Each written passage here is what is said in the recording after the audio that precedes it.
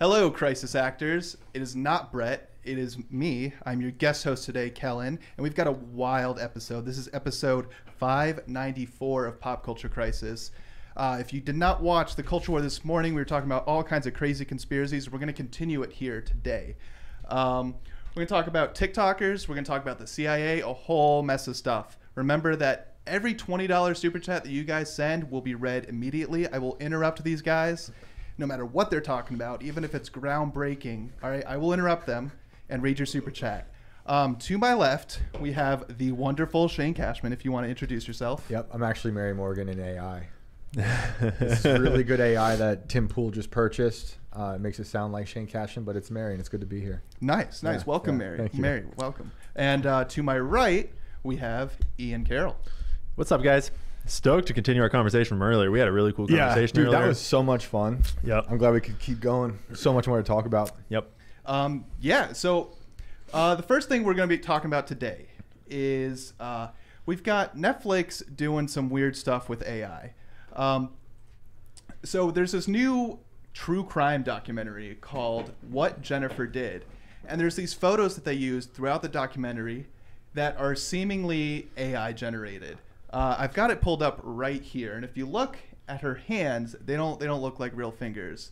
I don't know if you guys have seen the crazy stuff that AI's been doing recently, but it's getting scary. And now that you see it with like mainstream media, and I don't mean like CNN or Fox, but like Netflix is one of the biggest companies in the world. Now that they're doing it, I mean, it's just they're coming for jobs. Yep. You know, They're 100% coming for jobs. Plus, they're just lying. They're coming for your brain. Yeah, they really are. They want you to not believe in anything, because the second that you can say that just scared the crap out of me. And I've been on the show 24 times. Thank you for that. But the second that they can say they can dismiss anything in the news as if that's possibly fake, then anything can be fake.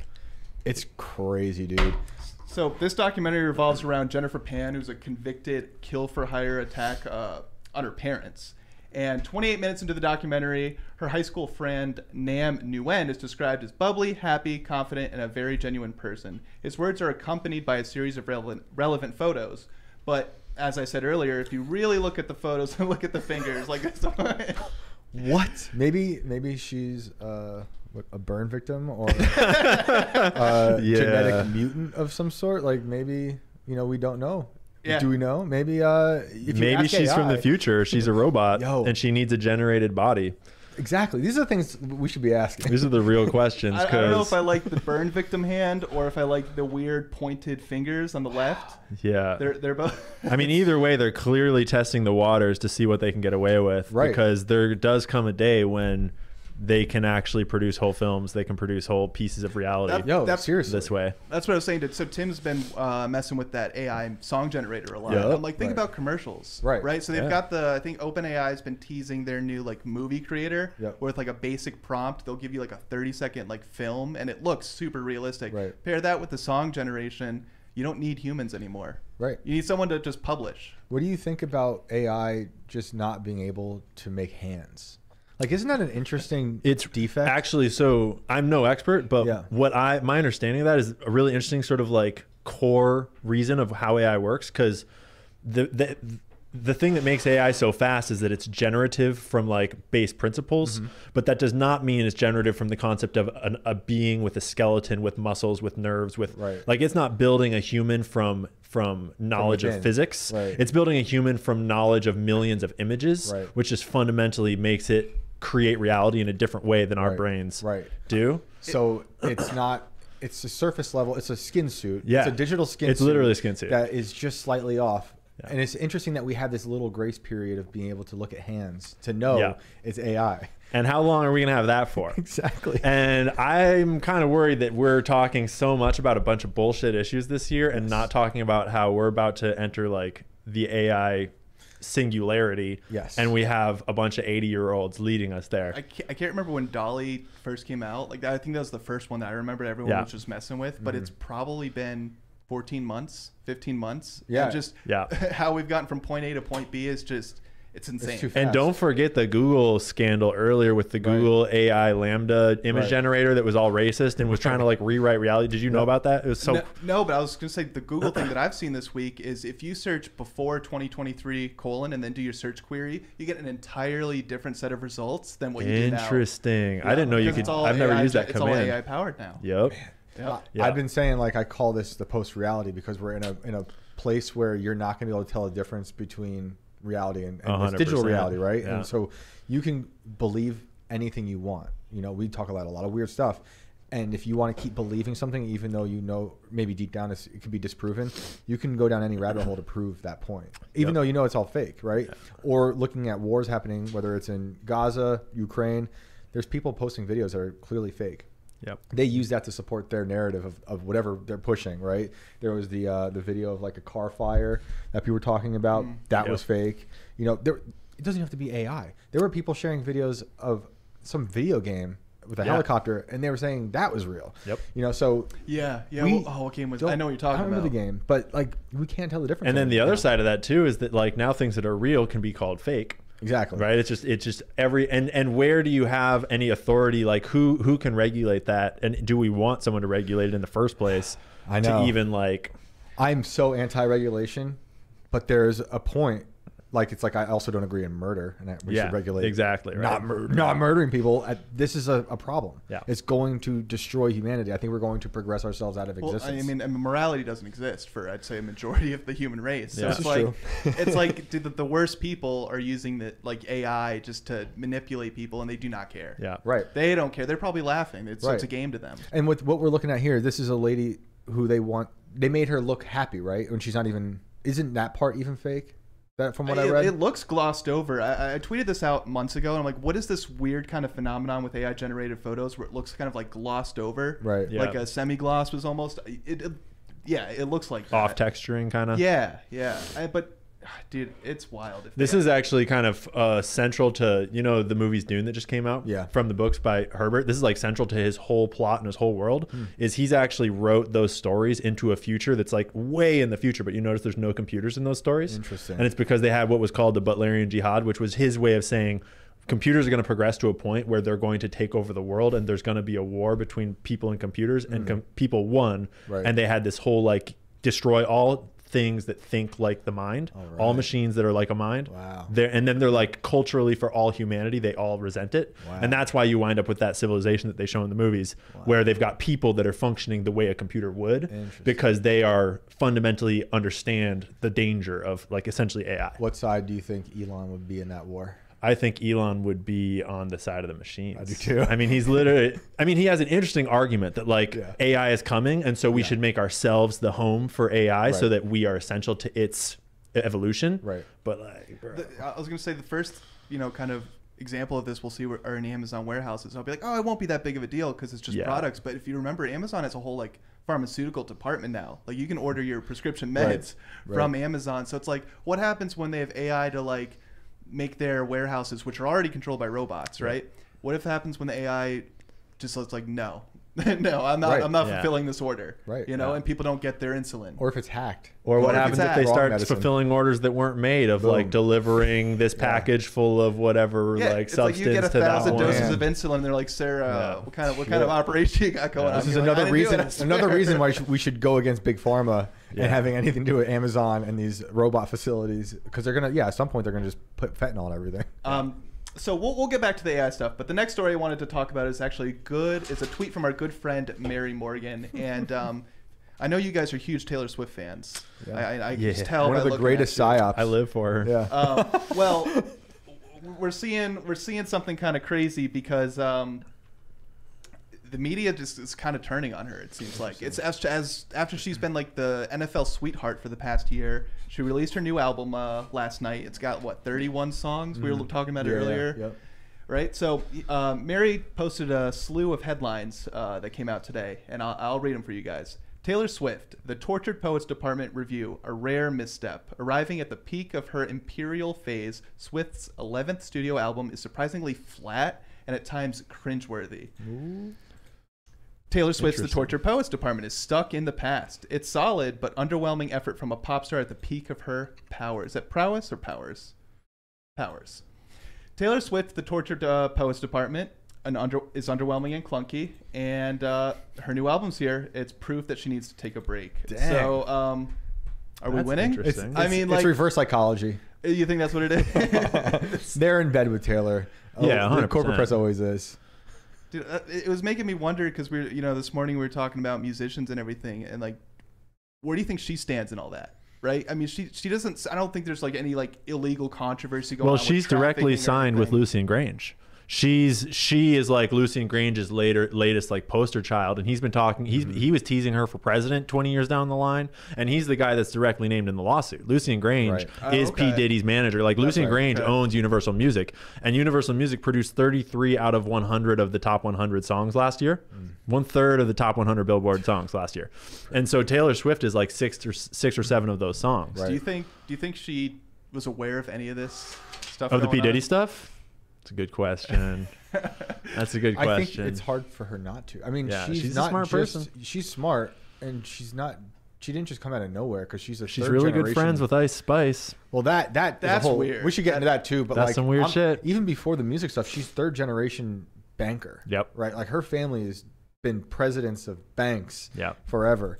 So like, She understands the game. in a world of money and power, you're born into it. And it's not just like your parents. It's been generational power and wealth. I don't know. I feel like it's hard for her not to know. I mean, the real question, the conspiratorial question is, was she groomed to be a media figure from the first place? How old was she when she, like that Young. when she was a country star, like Teardrops on My Guitar? Was she above 18? Oh, no.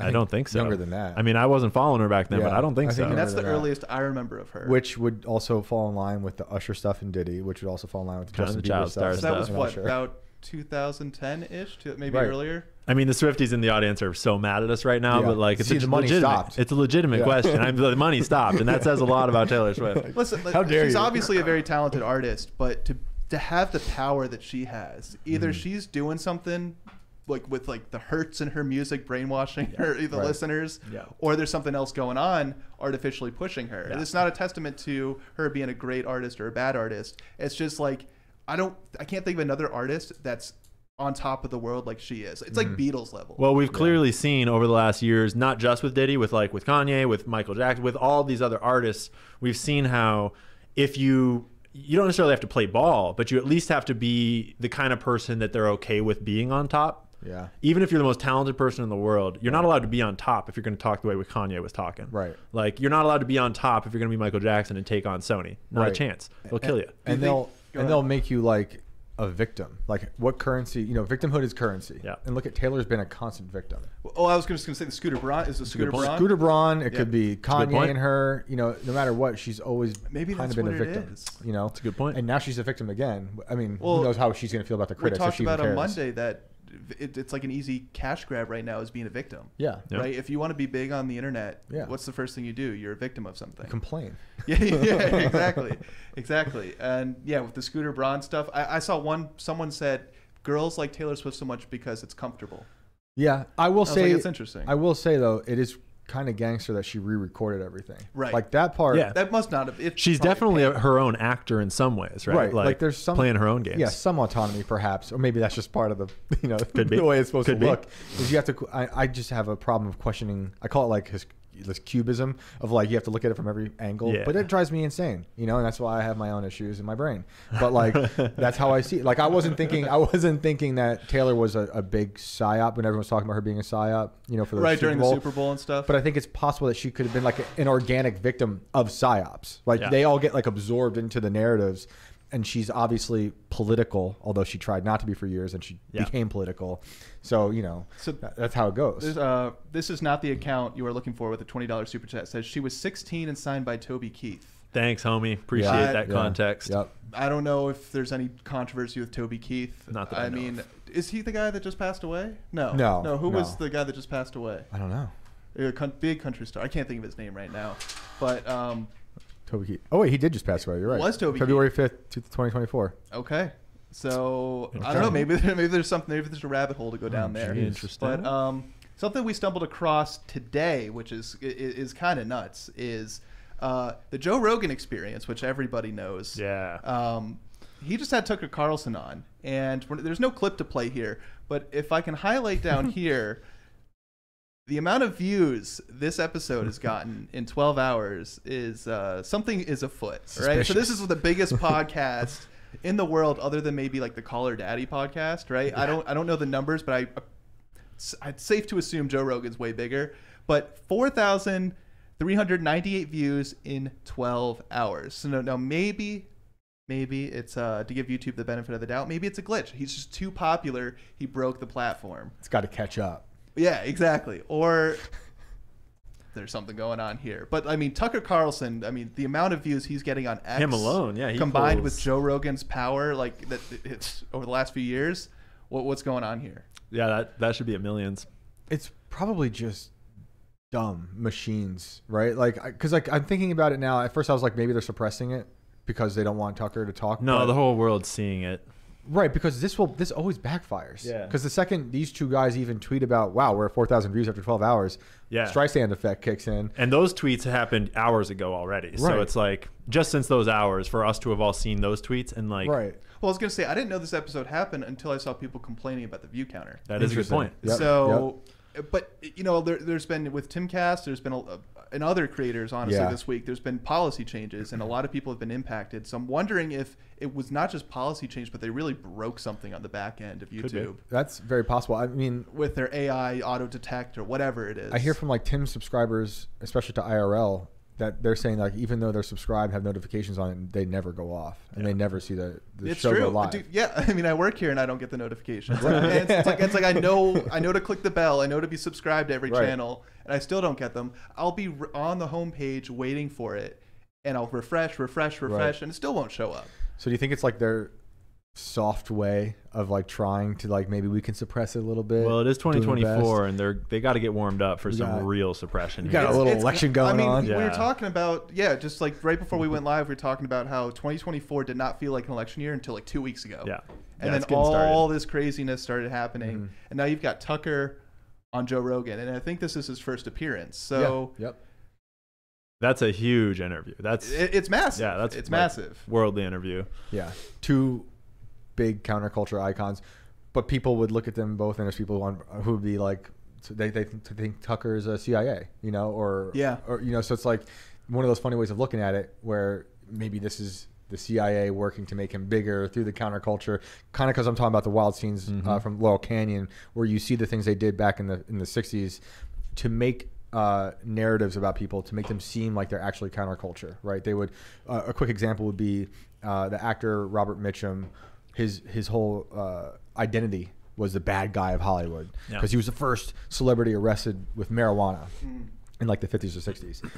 If you read this book and you look at certain documents, it would seem that they planted that weed on him on purpose to help create this atmosphere of him being a bad boy, which all then wrapped up into the counterculture stuff out of Laurel Canyon in terms of like the hippie movement and stuff like that. Yeah.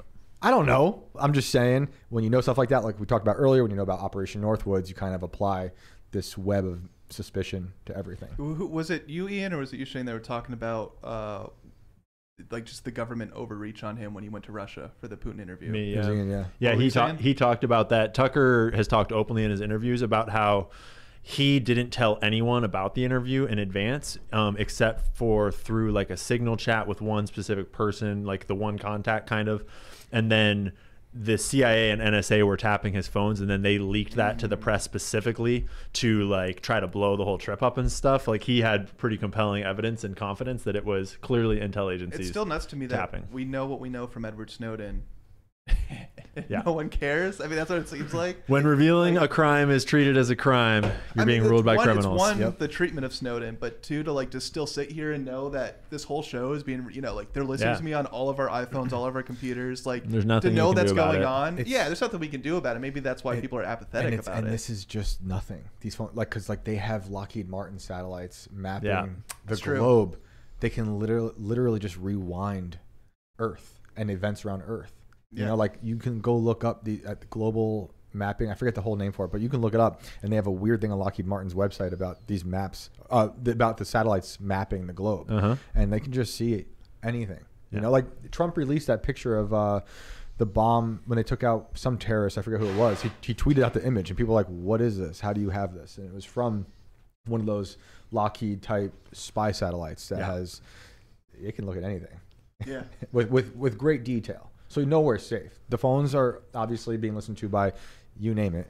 There's probably a whole bunch of people with their fingers in it. They've been doing this forever because you got COINTELPRO. We talked about Hoover earlier. Yep. Hoover did COINTELPRO. Literally. Well, but they shut it down, obviously. Like, they told us they shut it down. Sure. So Yeah, it's clearly done. Yeah. They would never do that anymore. It's not called Apple or anything now or Google.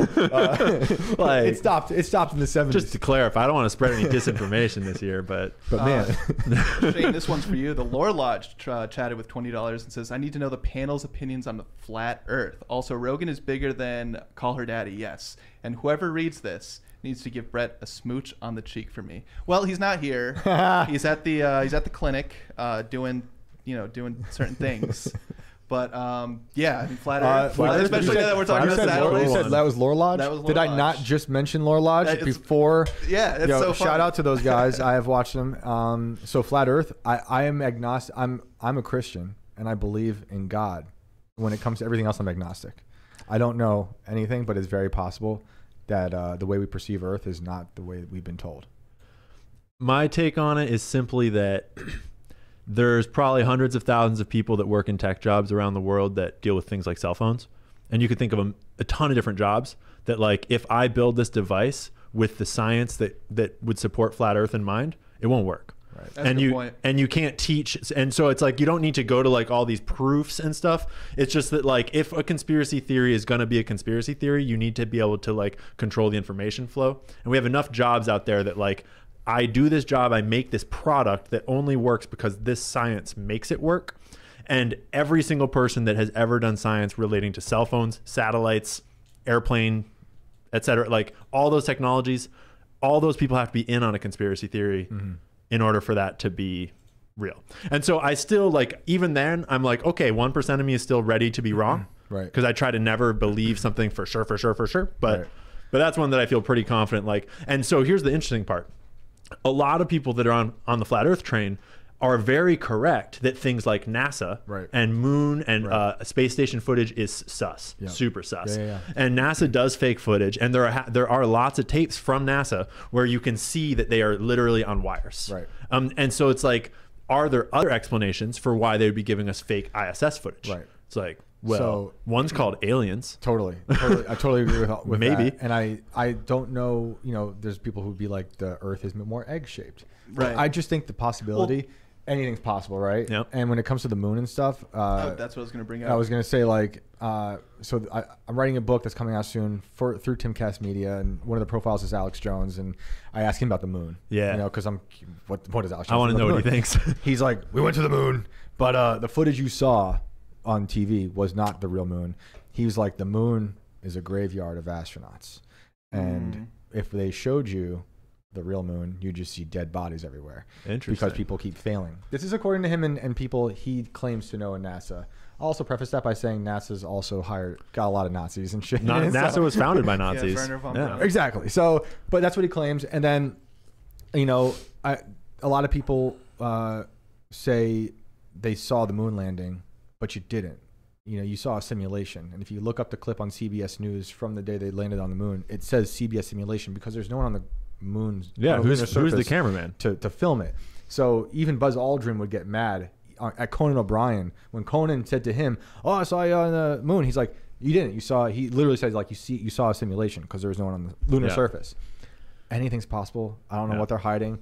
I think after COVID, they killed. It's an interesting rabbit hole. The experts after COVID were like the first fatality. Yeah, and once you see the experts die in terms of what we think of an expert, you go back and be like, well, I'm going to question everything now. 100%. You don't want to get too, you should always, but like we were saying earlier, like you got to kind of like keep your skepticism in check. Experts are the easiest to buy. Like they're the first person you buy. Right. That's why they're filled with Marxists. Yeah. If you start by buying the university that made them an expert. Yes. And all of the most important industries like finance, health, etc., agriculture, like those are the industries where the universities are the most captured. Right. So that way they're churning out experts that are already spitting the pharma line, the big banking line. Which is why maybe it's possible that they're all interpreting the information wrong.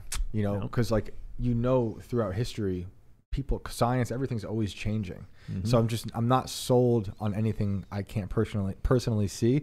But also, there's things I've seen. We're all bad witnesses to things. It's also about what you didn't see, though, because I was watching Ancient Aliens, which we all know is such a scientific source. Yeah, maybe more so than most. But they pointed out, one of the guys on there pointed out, is like, look at the interviews that the astronauts had immediately coming back to Earth, and they look devastated. Not tired, not like they look depressed, devastated. They look scarred for life. Like soul broken. And then there's also like a documented 2-minute gap in transmission while they were on the moon. So it's like, what happened? Was there, was there a secret mission that the public isn't aware about when they went up there? What did they see? Right. There's reports that they heard weird like sounds and like music. So it's like, I don't know about flat Earth. I do think we went to the moon, but I also think there's so much. I guess you gotta believe in the moon. I mean, I think we're like over 80% certainty that aliens exist in some form at this point, like government disclosure on them in some way. And if that's true, then anything to do with the moon probably involves an alien aspect as well. Yeah, I love the theory that it's just a mothership. Yeah, right. That's a wild one. It could be a Nazi base. The physics of it rotating in exactly a way where for every rotation for all of history, like that is if like a basic understanding of physics, and then coming to the conclusion that you have two different rotating spheres in space that will happen to rotate in a way that the moon will always forever have a dark side. Right. Yep. That blows my brains out, and that is the one part that to me is like the fact that we have solar eclipses. The moon is the perfect size and perfect distance from the sun that solar eclipses are possible. If it was any closer, any further, it wouldn't just be a dot. On the flip side, I will say when you say it like that, and I agree, because there's so much beauty and like absurd beauty in the world. Like I think about that with women giving birth, or the way the seasons happen. Like everything is so insanely intricate and beautiful that is possible, right? It is possible that there's just a rock that does that, waterfalls and sunsets. I'm about to sound like an ICP song. Shut up, you fucking hippie. This is why I like the Laurel Canyon, guys. That's a damn good point. Have you guys seen a rainbow? Well, you mentioned motherships, and it reminded me to bring up this story. If you guys want to listen to this, you will need your headphones. But the Maui wildfires, were they actually wildfires? The crazy don't get me started on lasers. The crazy part with this clip is that the police chief in Maui is the same guy that was the police chief during the tragic Las Vegas shooting. It's like when the nurse is the same person in all the Pokemon. Yes. Yeah. So we have a short, it's a 2-minute clip here. So it's just a coincidence that the police chief was the same man in charge of the Las Vegas shooting. And it's just a huge coincidence that property owned by millionaires and billionaires like Jeff Bezos, Oprah, and the founder of PayPal remained untouched, while the land of the natives burned only a few feet away, literally. And it's just a huge coincidence that the island had the largest system of outdoor sirens in the world, yet they decided not to sound them or alert anybody in any way. And it's just a huge coincidence that they closed all of the schools, sent all of the children home, and turned off the water as soon as the fires started so that people couldn't put them out. And it's just a coincidence that under orders, policemen blockaded the exits, didn't allow anyone to evacuate, and forced them to jump in the water to save their own lives. And it's just a coincidence that the island is set to be the very first to operate on 100% renewable energy. And to do so, they must significantly decrease their CO2 emissions. And it's just a huge coincidence that 1 month prior to the fires, the mayor issued a press release highlighting his commitment to the United Nations 2030 Agenda of Sustainable Development. And it's just a coincidence that Hawaii is the only state to have submitted a voluntary local review, which is a framework and goal set to achieve sustainable development. And it's just a huge coincidence that BlackRock and the United States government are 2 out of the 3 largest landowners on the island who have been trying to buy up the land from the natives for the past few decades, who refuse to sell, and both of them are part of the renewable energy agenda. And it's just a huge coincidence that the survivors' homes that are still standing are now being evicted. And it's just a coincidence that the fact checkers saying that all of this is a coincidence are owned by BlackRock. At this point, if you believe that all of these are coincidences, you are the crazy one, not me. That's our girl, Google Morgan. is not going to come out and tell you what's going on. And even if they did, A lot of you wouldn't even believe it unless it was from a government or fact-checking website. Yep. But guess what? They're not going to tattle on themselves, so you need to think for yourself. We should be absolutely enraged about these fires. We really need to stand up and do something, because things like this are just going to keep... So, I got a few questions. One, I know you said you are familiar with Morgan's content. So I want you to expand I also on that covered in a the Maui second. fires a fair bit. The question I always have is if you know where Hawaii is on a map, it's in the middle of the ocean. There's nothing around there, and we know it's created by volcanoes. So how did people get there in the first place? This is a genuine question. Right. I don't know. And it used to be the Kingdom of Hawaii, right? They have a huge native population. Do you want to talk about Lemuria theories? I'll let you go, go ahead, man. I'll let you go. I'm not going to go deep on it, but there are theories of ancient continents that sunk because, and I think Hawaii is involved in that one. I might be getting my oceans wrong. There's multiple theories, multiple oceans, but there are places where you can find Lemuria is a theory of an ancient continent that's named after a lemur, because they found a lemur that existed on these like 3 different islands fucking nowhere near each other, and that genetics that was only explainable if they had been joined as a continent at one point. And legends of great floods exist in all ancient cultures, and it's like too many coincidences like that are very scientific and also very traceable and dateable sort of explain how Easter Island is another part of that same grouping of continents or of islands. But that's a total tangent. As for Hawaii, yeah, motherships? Was it the alien motherships from the moon? It could be, yeah. I mean, maybe they still have their bases down there under the ocean. That's why they keep on launching out of the ocean and stuff. Or like how you see in the Antarctica, they have the little caves that are like perfect. You have like disc shaped. Antarctica conspiracies are cool. Oh man. I do want to say briefly about there's one part of that about the Maui conspiracies that gives debunkers or fact checkers or like skeptics an in, and it's that Oprah, the famous people's properties were not right next to the fire. They're like way over on the other side of the island. They're like the famous people own property all around the island, and the fires were contained to just Lahaina, which is like just the best part of the island. Village. Older little village, really beautiful space, really valuable land. Now, as opposed to when they historically have always owned it. But other than that, yeah, she's totally on point. There's all these suspicious circumstances, and to this day, it still is like they are being held up by the banks or something, and none of them can rebuild, and they're not being let back on, and they're having to pay their property taxes on burnt out lots. It's ridiculous. And I mean, I don't want to rant too much, but we're sending how many billions of dollars across the country, across the seas to other wars, and like our own people. Did Biden ever visit Lahaina? I think like a month or two later, briefly had some mumbles, something like that. Yeah. It's crazy. I mean, but like our own citizens, just homeless. It's just like, oh yeah, that's great. But East Palestine, like we had a whole town devastated by a freight train. Bridge. Yep. Yeah, the bridge. Like, dude, we have to focus on this country. Oh, do you want some tea on the bridge? Yes. I got I'm a tea Maryland on the native, bridge. so yeah, you're here. I would love it. So have you heard the reason that no one's talking about? I mean, like the first thing was like, is it a cyber attack? Is it not a cyber attack? Right. But you know how some workers fell into the ocean? Oh, dude, that really upset me. I mean, that's a tragedy. This happened after? No, during it. So there was like construction workers on the bridge that fell in, and the tea is that they were illegal immigrants that were working on a government project. Like they were construction workers working on a federal government project. The official narrative I've heard is they could have been illegal immigrants. I don't know about that, but I know they're filling potholes or something. But what pissed me off is that the cops stopped traffic on both sides of the bridge. Yet no one went up to the construction workers and said, "Hey, there's a giant freight ship coming right for the bridge." Wow. They were able to stop the traffic and save dozens of lives. I mean, it's possible they were way out on the bridge or something. Well, I'm like, did the foreman ignore the calls, the warning calls? Like, but anyway, that really upset me because they're the only people that died. It was the construction workers. It was the blue collar workers. Is it dumb of me to think like, why wouldn't they have run for safety if the barge is there? Maybe they don't.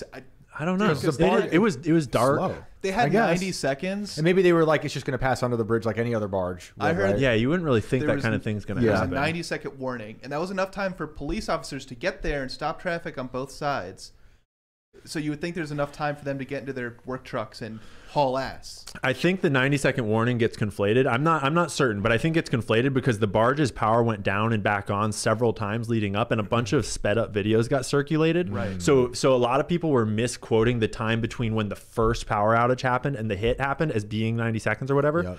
And that was like actually like 45 minutes or something. That was like a huge amount of travel between when maybe the first cyber attack potentially happened. Yep. And then the generators come on, then it goes back down. Because the theory, and Laura Logan, if anyone wants to go deeper on this, Laura Logan did amazing reporting on this. She's a very high quality journalist that has deep sources. One sec, we do have a $20 super Bring chat. it. It says, it's just a coincidence that a new movie, Fly Me to the Moon, is coming out this year, telling the Apollo 11 story of hiring a marketing specialist brought in to fix NASA's public image and stage a backup fake moon landing. I did see that. And his name was Hitler.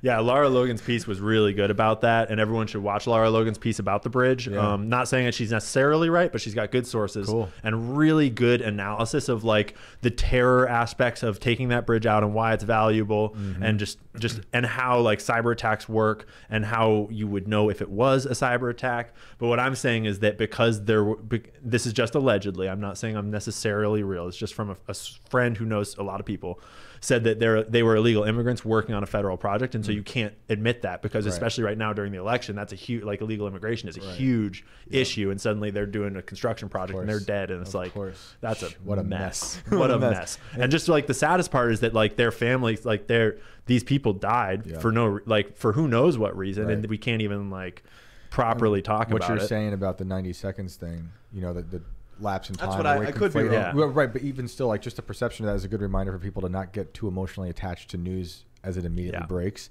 because then people latch on to that as being the truth. Whereas, like, we should all know by now, the truth takes a little while to unspool, especially with these crazy situations. And right now, like, Twitter is really the source of news for everyone, because it's the only sort. Like, Instagram and TikTok are obviously just short form platforms. They're not actually news platforms, and mainstream news is too slow. And so everyone knows right now that Twitter is where news is happening. And so everyone's getting their news from Twitter. And as a Twitter creator, I think that we all know that, like, on Twitter, you don't have to play that game, but a lot of people fall into that game of like, hit the breaking news right away. Like, as quick as you can, hit that fucking post, because you get paid for those views. The more views you get, like that's, and so it's like dangerous. You just have to always be careful when you're reading Twitter news. It's like, give it a day, let it simmer.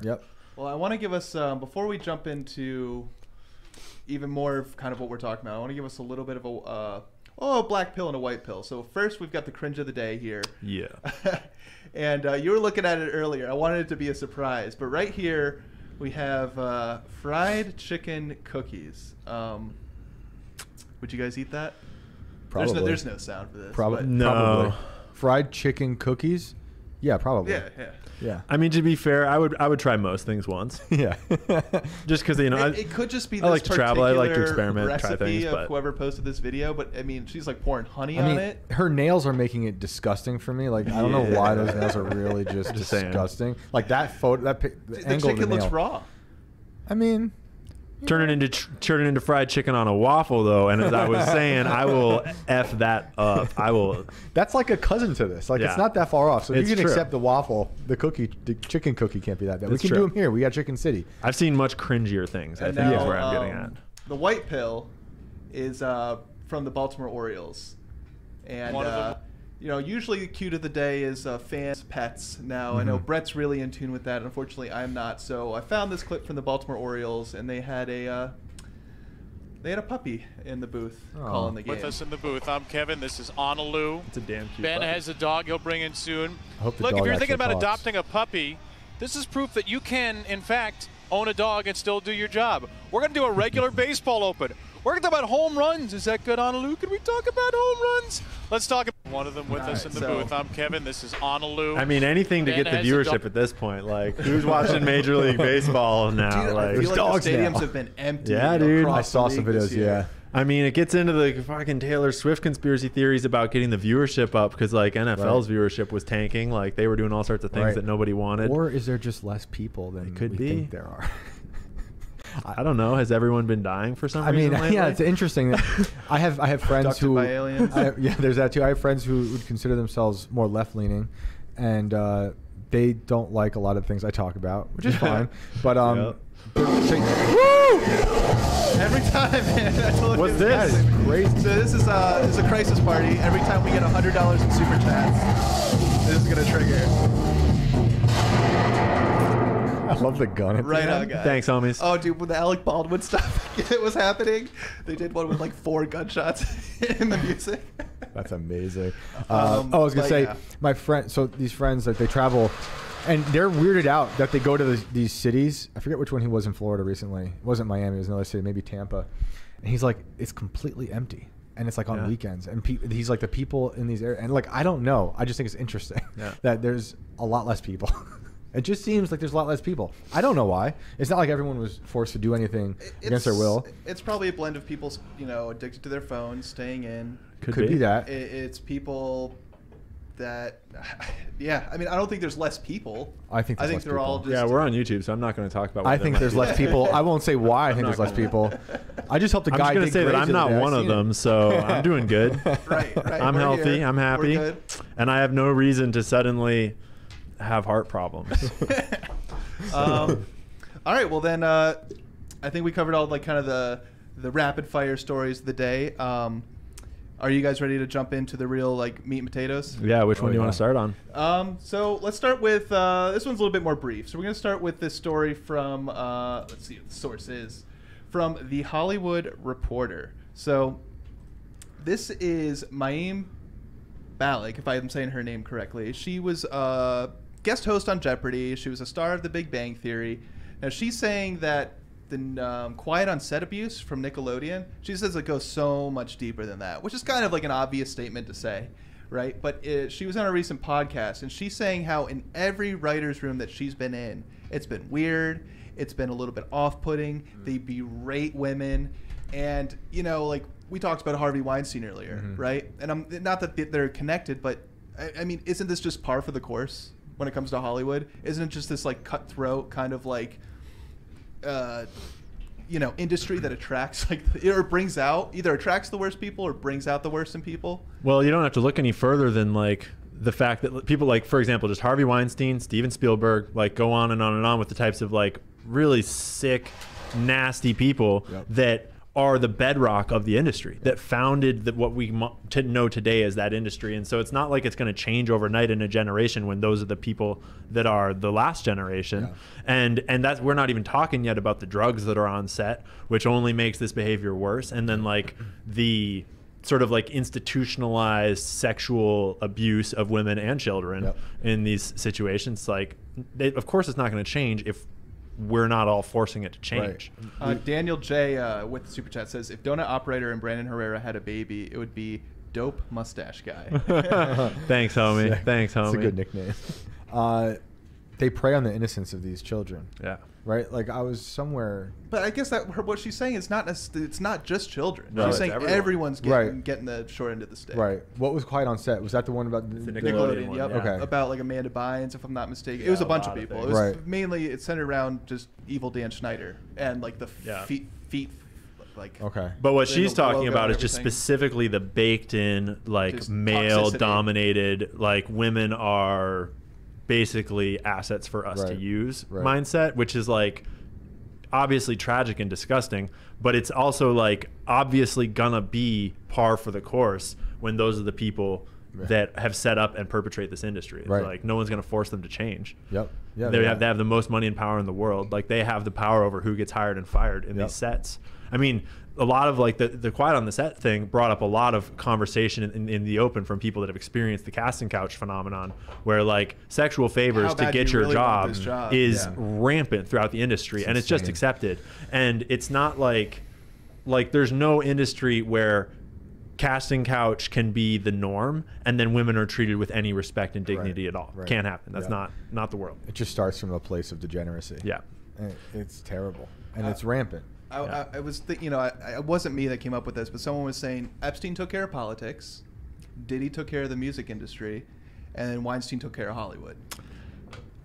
I think they wanted to be only that. We mentioned it this morning. It's those are who we know. They're the ones who were bad at what they did. They were bad at being degenerates and total scumbags.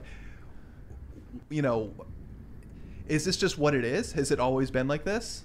I think for a very long time. Ever since these industries have been as we know them. Yeah. I mean, there's even old stories of prostitutes and the Vatican.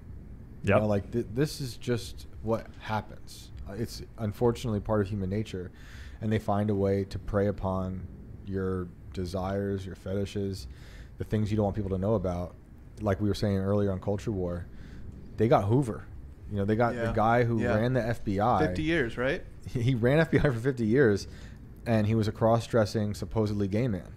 and the mafia had photos of that. That reminds me, like the mafia, like I guess it is just the federal government, right? They just evolved into their final form. Yeah. Right. Because I had a note here from this morning's show when I was saying, like, to win World War II, I forget who, I think it was FDR, exclusively worked with the mob and the mafia. I can't remember. He gave them what control over our capacity. ports. That's what it was. Yeah, he gave them control over our ports. They started smuggling in drugs, and that was just because they couldn't. And it was the Sicilian mob, so it's like to help fight the front in Italy. Yeah. And so it's like, so we befriended them, then they took control over us.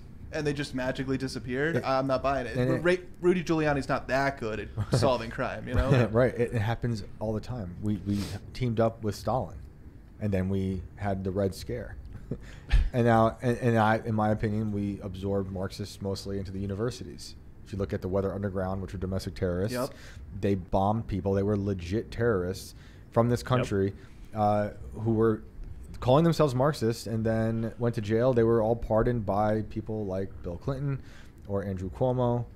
And same with the Nazis. We fought a war against them, and then we hired a whole bunch of them.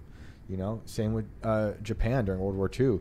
They were doing some of the most heinous crimes on individuals in terms of experiments, like cutting them open, making them eat themselves, shattering their hands after freezing them.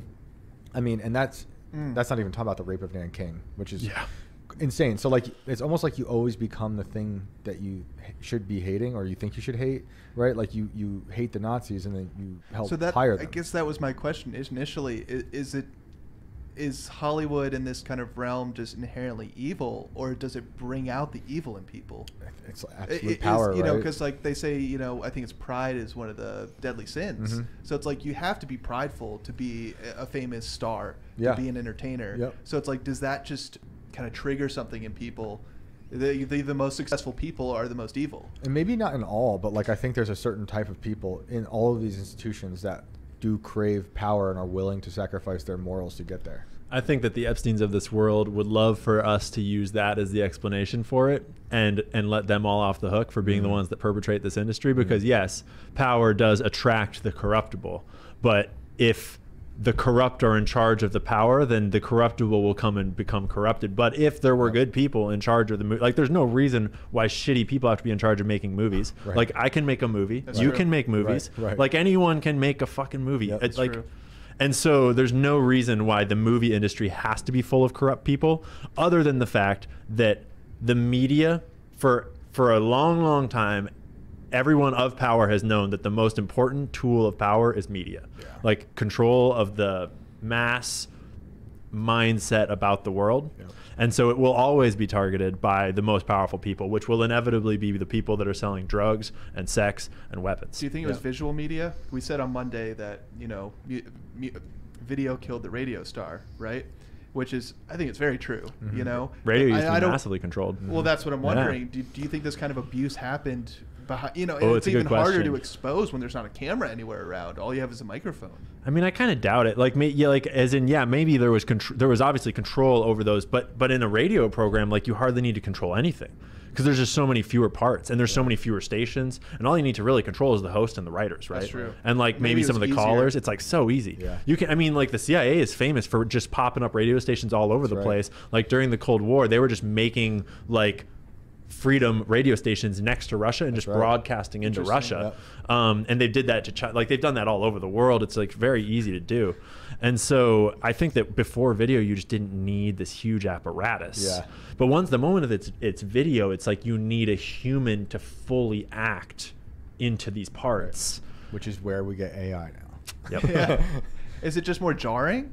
Or, I mean, is it actually like, do you think it's actually taking more power from the evil people that be, or is it just like more jarring for us, kind of like on the outside? Visual media, you mean? Yeah, I mean, because like for example, I think it was Orson Welles, right? He had the radio program. War of the Worlds. And he had a radio program, and he scared the absolute hell out of people. I have it on record. He would like It's there's like an alien invasion episode, and people were terrified. And this was like 1938 or something, like I can't remember the date. Maybe a little later than that, but yeah.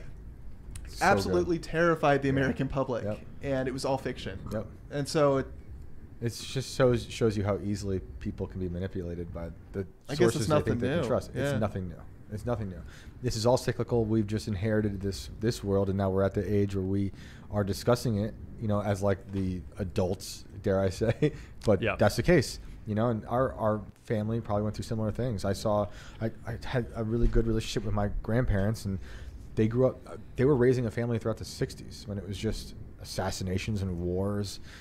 Their parents fled Russia when their neighbors were getting hacked to pieces.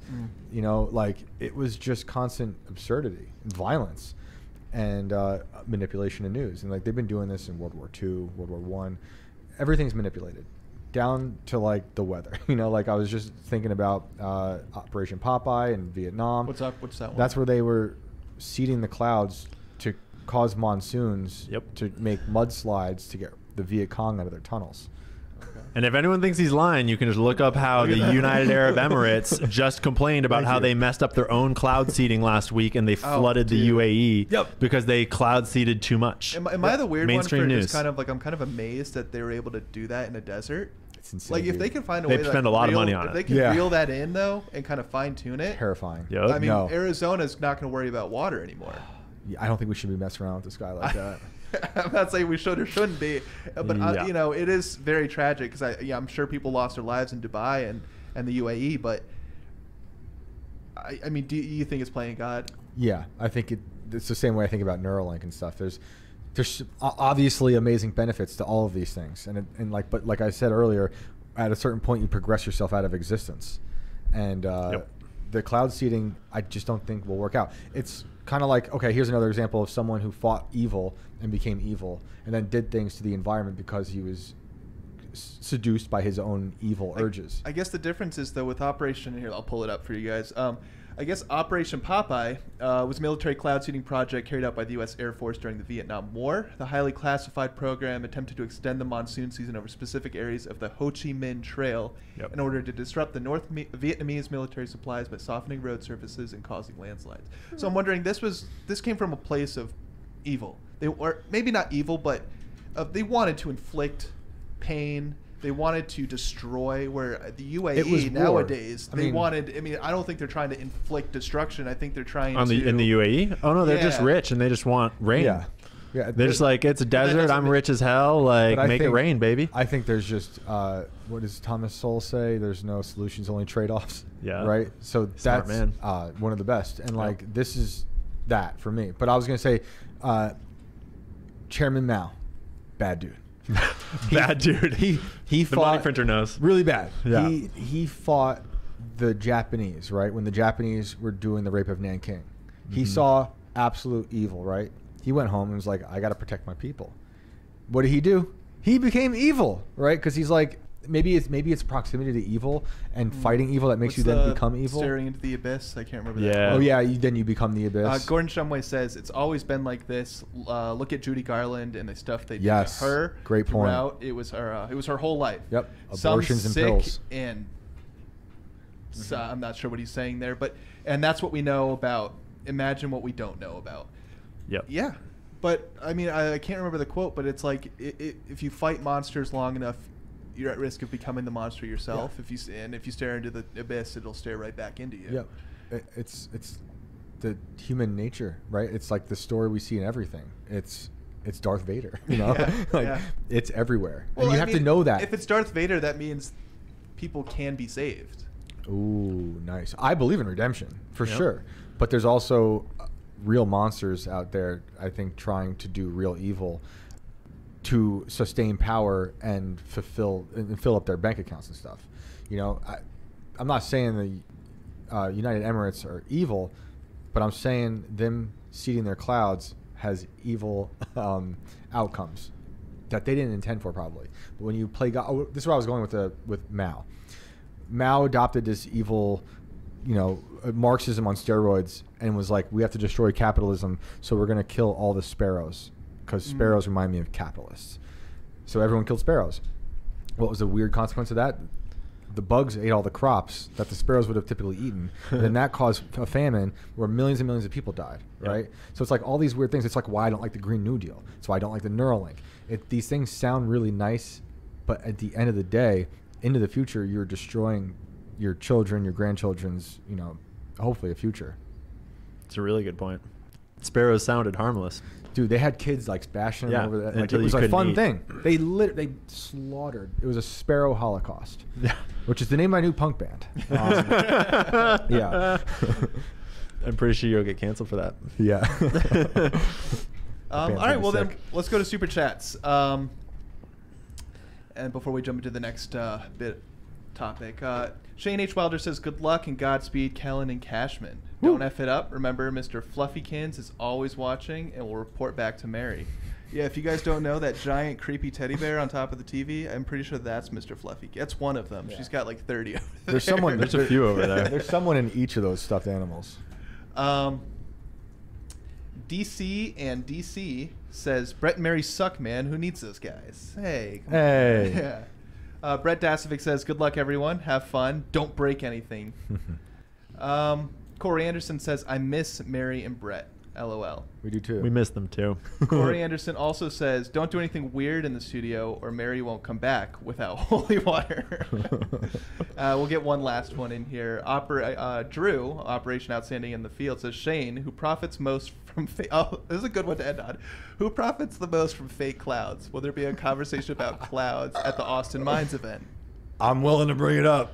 Yeah, I was trying really hard to not get into the fake clouds. I'm like, I don't want to talk about cloud seeding. But I'm going to. Yeah, I believe clouds are fake. There's vintage clouds; those are made by God. But there's fake clouds Heard that have been obviously that they've added since. They've added with forever chemicals being evaporated into the sky, or clouds that are formed just from microplastic, Fukushima, fumes. atom bombs, chemtrails. There's a whole hierarchy of fake clouds that we can get into. Well, I guess UAE. Those were all fake clouds, right? Exactly. Those were technically all fake clouds. Or fake, enhanced. Right. Enhanced I've been saying fake clouds for like a year, and people were laughing. I think they thought I was joking, but I'm like, no, I'm being dead serious. Like, I believe it's caught on. Well, I mean, what even is like a cloud is just water vapor condensing around some form of particulate matter in the air, right? Right.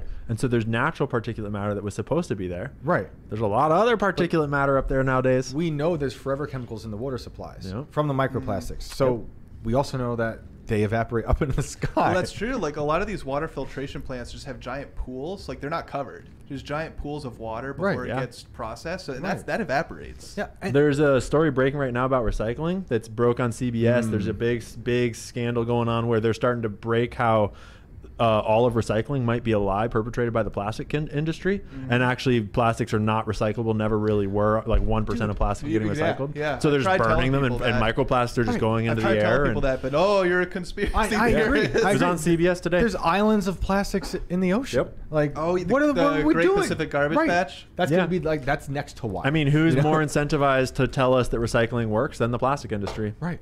Exactly, dude. Dow Chemical, Dow DuPont. Are you guys familiar with the light bulb conspiracy? No, what's that? So, this is another like actual conspiracy that happened. I think it was in the early 1900s. So there's this light bulb in a firehouse, I think San Francisco, somewhere in California. It's never gone out. It's like over 100 years old. It's never burned out. Well, these light bulb manufacturers, when electricity was invented, realized that this product is too good.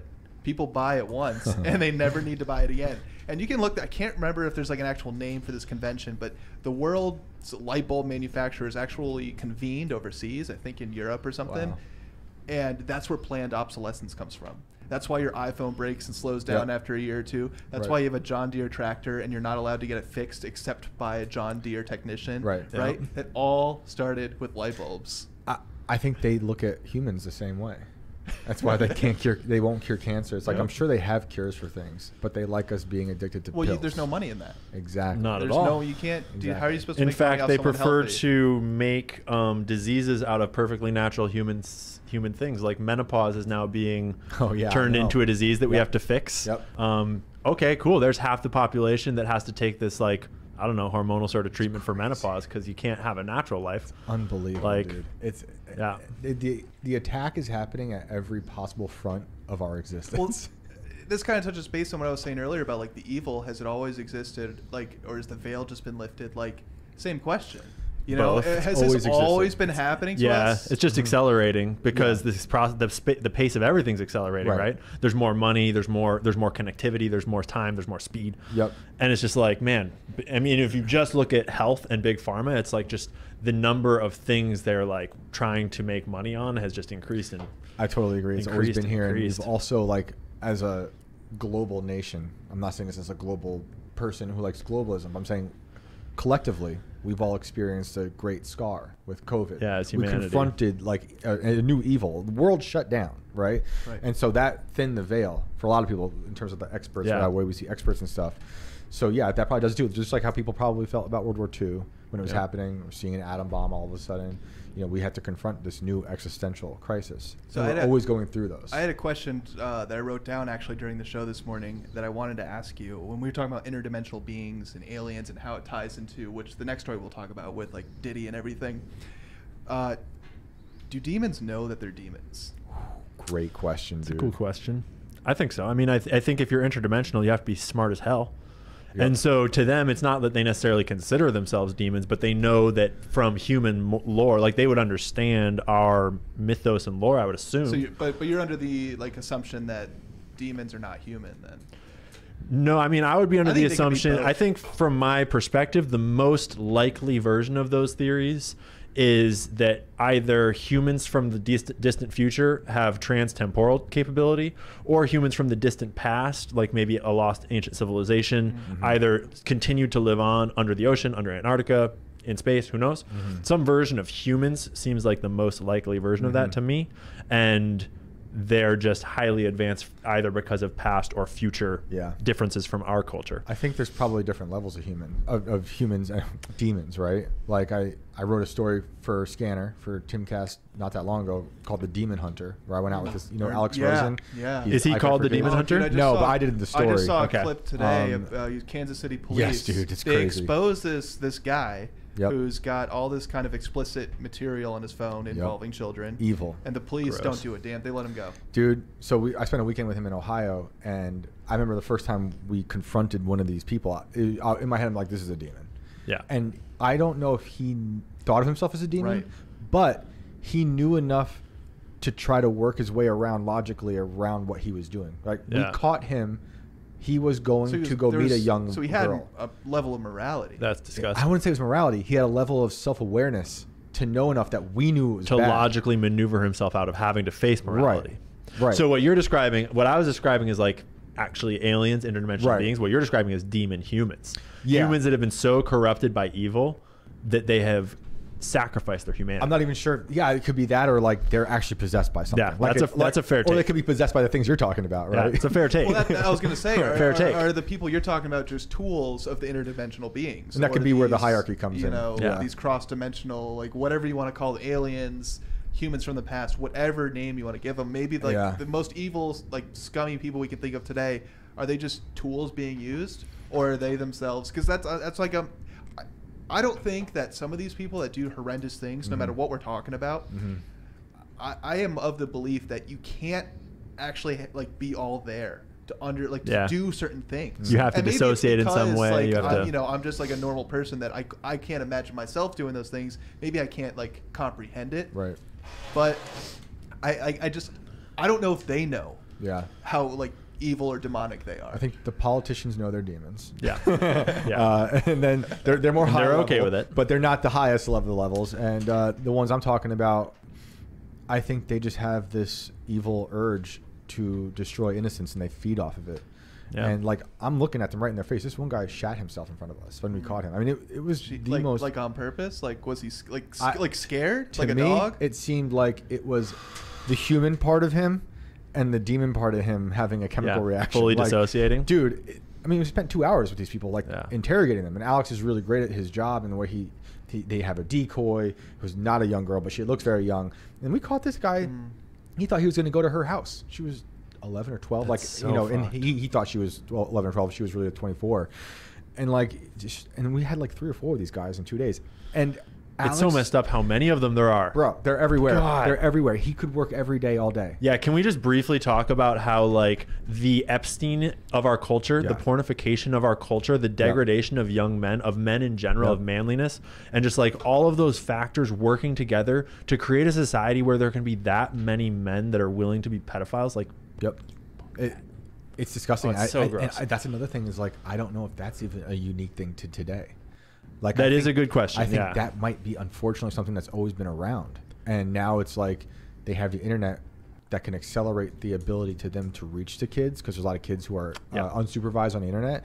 But then on the flip side, in a more positive light, is there's people like Alex who then weaponize the internet against them. I mean, I would argue that's why we invented religion. That's why we invented morality, was to, because, and I'm speaking kind of just about men here. Women can obviously be corrupted, and women can obviously be a problem too, but men are like real animals, and men like are, that's the point. Like we are designed in, like, from millions of years, we're designed to fight and kill and protect and to be like total monsters if you're not on my team. And that includes all of the same urges that turn into all of the evil people in our world. But is violence evil though? Well, I mean, not if it's protecting your people. Violence is like the highest form of honor. Graphic. If it's protecting it's jarring, yours. you know, but like I don't think it's inherently evil. But when it's unchecked, when those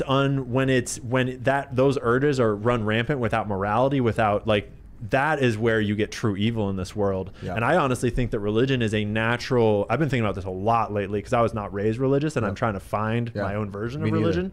And I think that it's just a process by which humans are allowed to, especially men, because we're talking about a male God, and so men are given a way to have a conversation with their own inner voice as their oversight to keep them from giving into these horrible urges. Literally how I came to being religious. Yeah, it's critical. After a life of atheism, right? I realized that myself as well as the world needed a structure to the chaos, and I needed an anchor in this world of absurdity. Right? Like a personification of your consciousness to keep you, because especially like when you're young, you don't realize it, but the older a man gets, the more you realize that like you need something to keep yourself from letting yourself slip. Because it's so easy to be like, well, I didn't get the good job, and it's like, I'm just not cut out for it or whatever. I'll just drink a little more tonight and not forget about it. Whereas when you were younger, you were more idealistic and you were like, no, I've got all this in me. I can do this. But like as you get older, you need to hold yourself to account to both what you believe and what you aspire to be, and to like morals. You got to realize there's like, I'm going to call them demonic forces. You have, and this is like a real thing that I've done.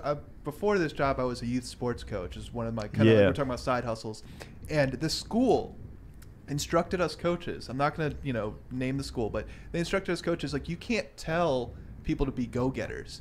Like they're teaching children, you have it bad because X, Y, and Z. Either it's a certain group of people that are oppressing you, or it's your life circumstances, but there's no upward mobility. You have no power over it. It pisses me off, especially because I was a coach, when it's all about triumph and doing something that you're working so hard to to achieve. And they're telling these kids, you can't. You can't. I bring up Obama. Yes, we can. That's a very powerful message. So if you like Obama or don't, it doesn't matter. The saying that we can do something. If we work hard, we can achieve our goal. Right? And they're telling children, no matter what you do, no matter what you do, you cannot do that. So it's not just like the absence of religion, which is it's actually problem. The denigration of it, the denigration of our most basic actively fighting values. Against it. Like, there's no structure. Families are broken. And on top of this, you have every adult in your life, especially in the public school system, saying you can't, and that over there, whether it's a phenomenon or a group of people, that's the reason why. And there's nothing you can do. There's not even saying you need to fight those group of people. But don't worry, we'll take care of you. You're a victim, and we'll take care of you. Exactly. But like, you have to pay us a lot of money in taxes so that we can do our thing and like fall in line and just go to your job. The dominating modern religion is nihilism. That's what they want. They want you to have no power over yourself. Thanks, but they literally, I see it all the time with like young kids. I have a young son. He's about to be 8. He knows kids in the neighborhood. These are 9, 10-year-old kids who are already joking about like suicide and dark. Like not my son, but like he's heard it, right? We had to have these conversations. How old are these kids joking? They're like 9 or 10. Yeah, it's crazy. I was teaching middle school a couple of years ago. I've taught a lot of different ages, and middle schoolers are exposed to the craziest. I mean, it's like, wild. They're all over TikTok. They're all over everything. I get it. Everyone goes through that edgy. And I get it. Middle school and elementary school. But there's a nonchalant attitude to the way they're joking about it. That's it's shocking to me. Well, I mean, and it's a real possibility now. Yeah. With like maids, like it's not just like, haha, you're dark humor. Like, it's like you have to take this shit seriously now. Mental health has become not a stigma anymore, but a badge in a lot of ways, right? Yeah, amongst like the youth, it's more the victimhood. Yeah, it's like, man, what a success for big pharma to give kids their honor badges for mental illnesses that require medications. Like, kids, do you realize how much money big pharma is making off of you and your medications? The honor especially badge. the ones that you have to take for the rest of your life. I was listening to Defiant. during the the intermission we had today. I went to get some food. I was listening to the Defiant, and it was the "We Make Sick. Drugs" song. Sick. I don't know if you guys are familiar I with haven't heard that but one it's yet. "We make drugs, we make bank. We get little love, we get little thanks." It's about pharma. It's not about your neighborhood drug dealer. It's about pharma. Yep. And it's a catchy song, but it's like every time I play it, it just makes me think. And I'm like, wow.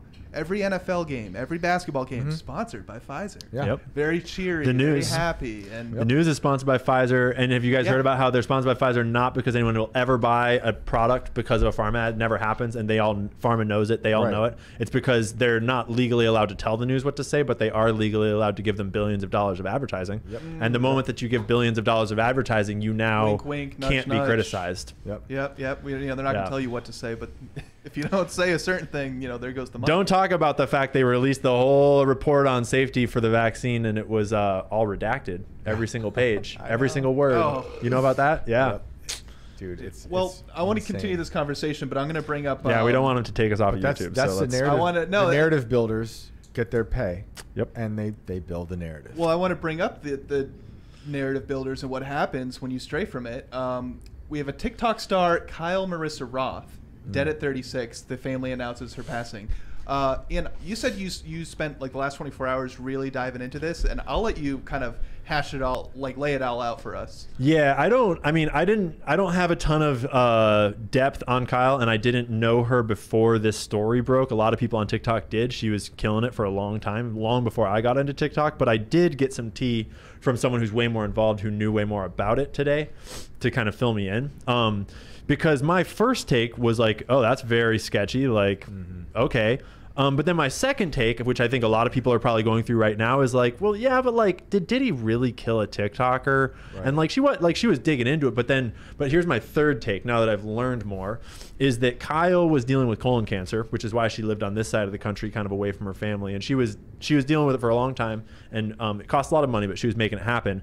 And she had been taking a lot of shots, not just at Diddy, but at J-Lo over time here, and since like before this, right?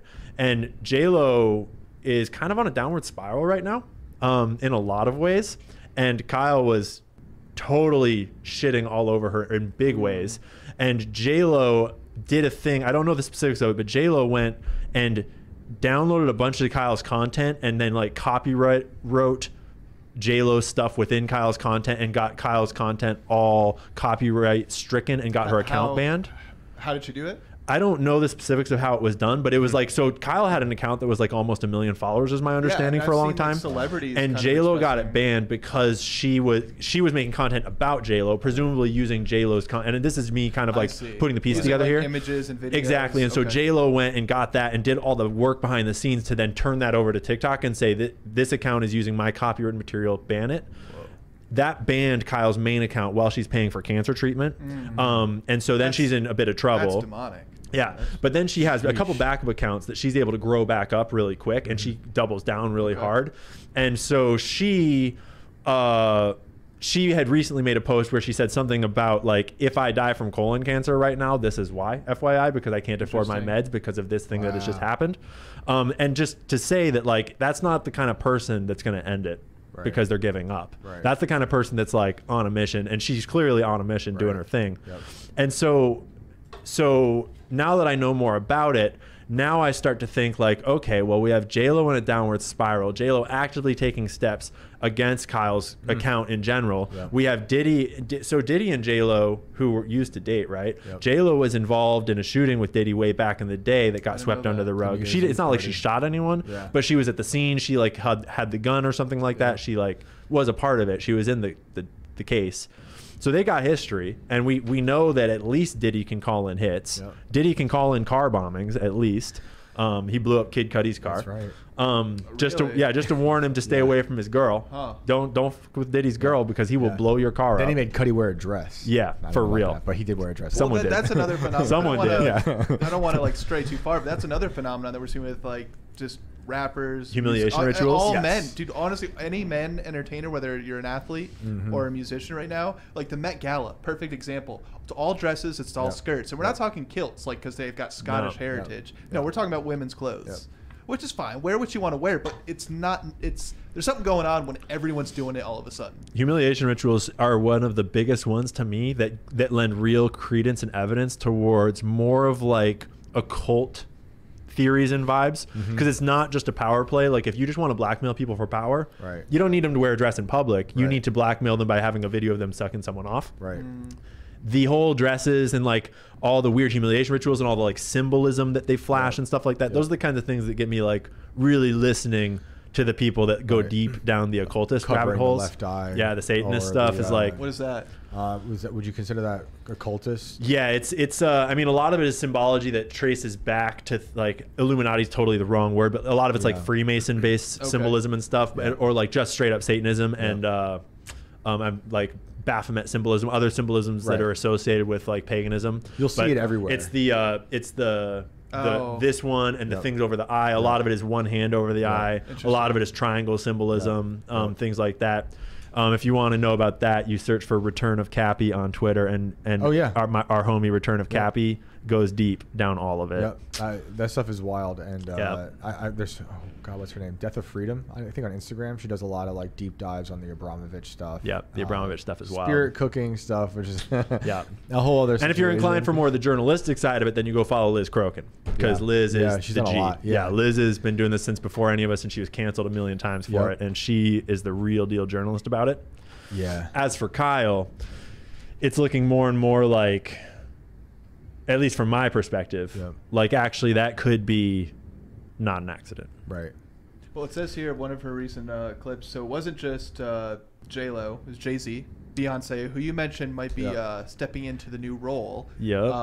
Simon Cowell, Ryan Seacrest, to name a few. She goes after a lot of people. And I just like it's tragic. I know how like vicious colon cancer can be, but the timing is just it's okay. It's like you have to ask questions. Yeah. Well, here's the deal. If she had died from colon cancer, it's been more than a week. It's been like 9 days or something since she died. The family doesn't know, and we have not heard anything about the cause of death or how the death happened. Like if it's a if it's a suicide, like the Boeing whistleblower, we knew that same day that he shot himself in the head inside of his truck, inside of the car park, and that was he didn't do like. I mean, obviously he did. Obviously, like that's the real story. That's the real truth. Like, duh. But like. But with Kyle, it's like really weird that we don't even know any of the details about the death. Because if it was colon cancer, like we would probably know, at least have heard that. Yeah. Well, the family should know. And you said she moved over to this side of the country. She's been living on this side of the country, and I think my understanding is that her family's over on the other side. Her family was aware that she's battling cancer. Yeah, exactly. And she moved over here specifically because of that treatment, because to be close to her hospital or something. If her budget got destroyed from TikTok, I can't imagine like. Families will go indebt themselves to save a loved one. Yeah. So I doubt a lack of medication. And she was killing it. Like she was, and so to be clear, like your income on TikTok does not matter how many followers you have. It just matters how many views you have. And she was getting tons of views. Yeah. Like she was making thousands of dollars on her new TikTok based upon those views. Like TikTok pays really well. I don't know how much cancer drugs cost for colon cancer, but like. Right. No, but I mean, you can get an American Express card, and they'll. I mean, nowadays with how screwed up the economy is, they'll give that to anybody. And to be fair, when she was down and broke because of that, that was months and months and months ago. Right. Like she's been making money now ever since this new account has been growing, and so she's clearly not dying because she can't afford meds right now, and that's where it's like, oh, this is fucking sketchy. That's crazy. Do you believe anything with these? So this ties back into the Maui story we were talking about earlier, that she made one of her most recent videos before she passed away was about Oprah, that she was going to expose Oprah and the Maui fires. And as a journalist, personally, I cover a lot of shit you're not supposed to talk about, and I don't fear for my life at all in a serious way, because when I do that, 99% of the time what I'm doing is I'm regurgitating other people's reporting, and that's not really like the risk is when you're the one covering something that's not broken yet. When you have a leak, when you have a whistleblower, that's the risk. And was she doing that? Not usually. That's not her usual content. But so covering blind items, what a blind item is, and she didn't only cover blind items, she like overused the phrase. But the concept of, do you guys know what a blind item is? It's like an old celebrity. I don't know it very well, but I had it explained to me. Is that it's like blind items get posted online as anonymous tips, so to speak, about celebrities, and it can be anything from like Jay-Z's going to be eating at this restaurant today at this time, and even like they might post it themselves to get paparazzi to a place, or it might be a leak about like P. Diddy's lawsuit is about to drop. Like those, it can be anything, and it's a way for like sources to get to the paparazzi and the media about these people.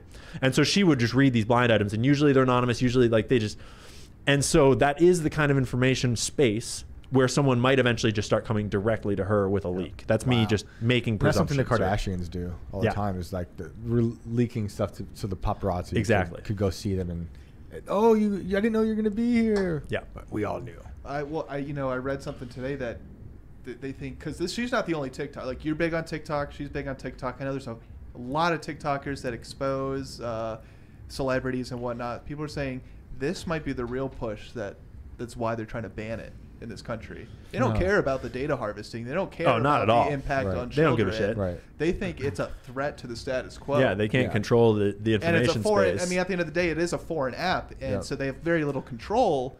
Actually, I think that's a made-up narrative. You remember Project Texas? I don't know. So during the TikTok hearings that happened last year, right?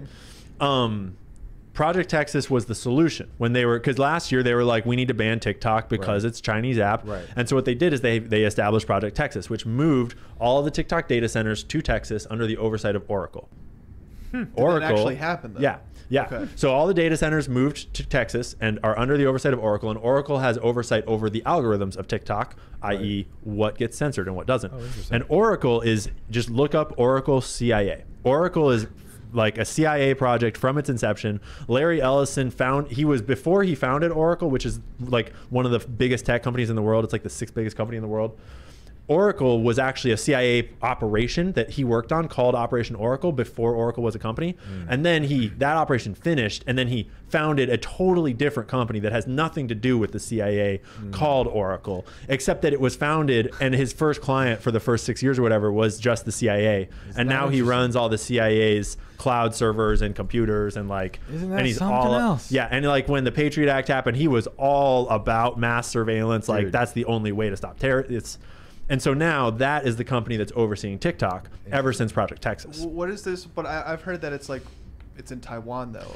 What it is it's a public company, and it's the problem is that it's owned by ByteDance. Like, it is a subsidiary of ByteDance.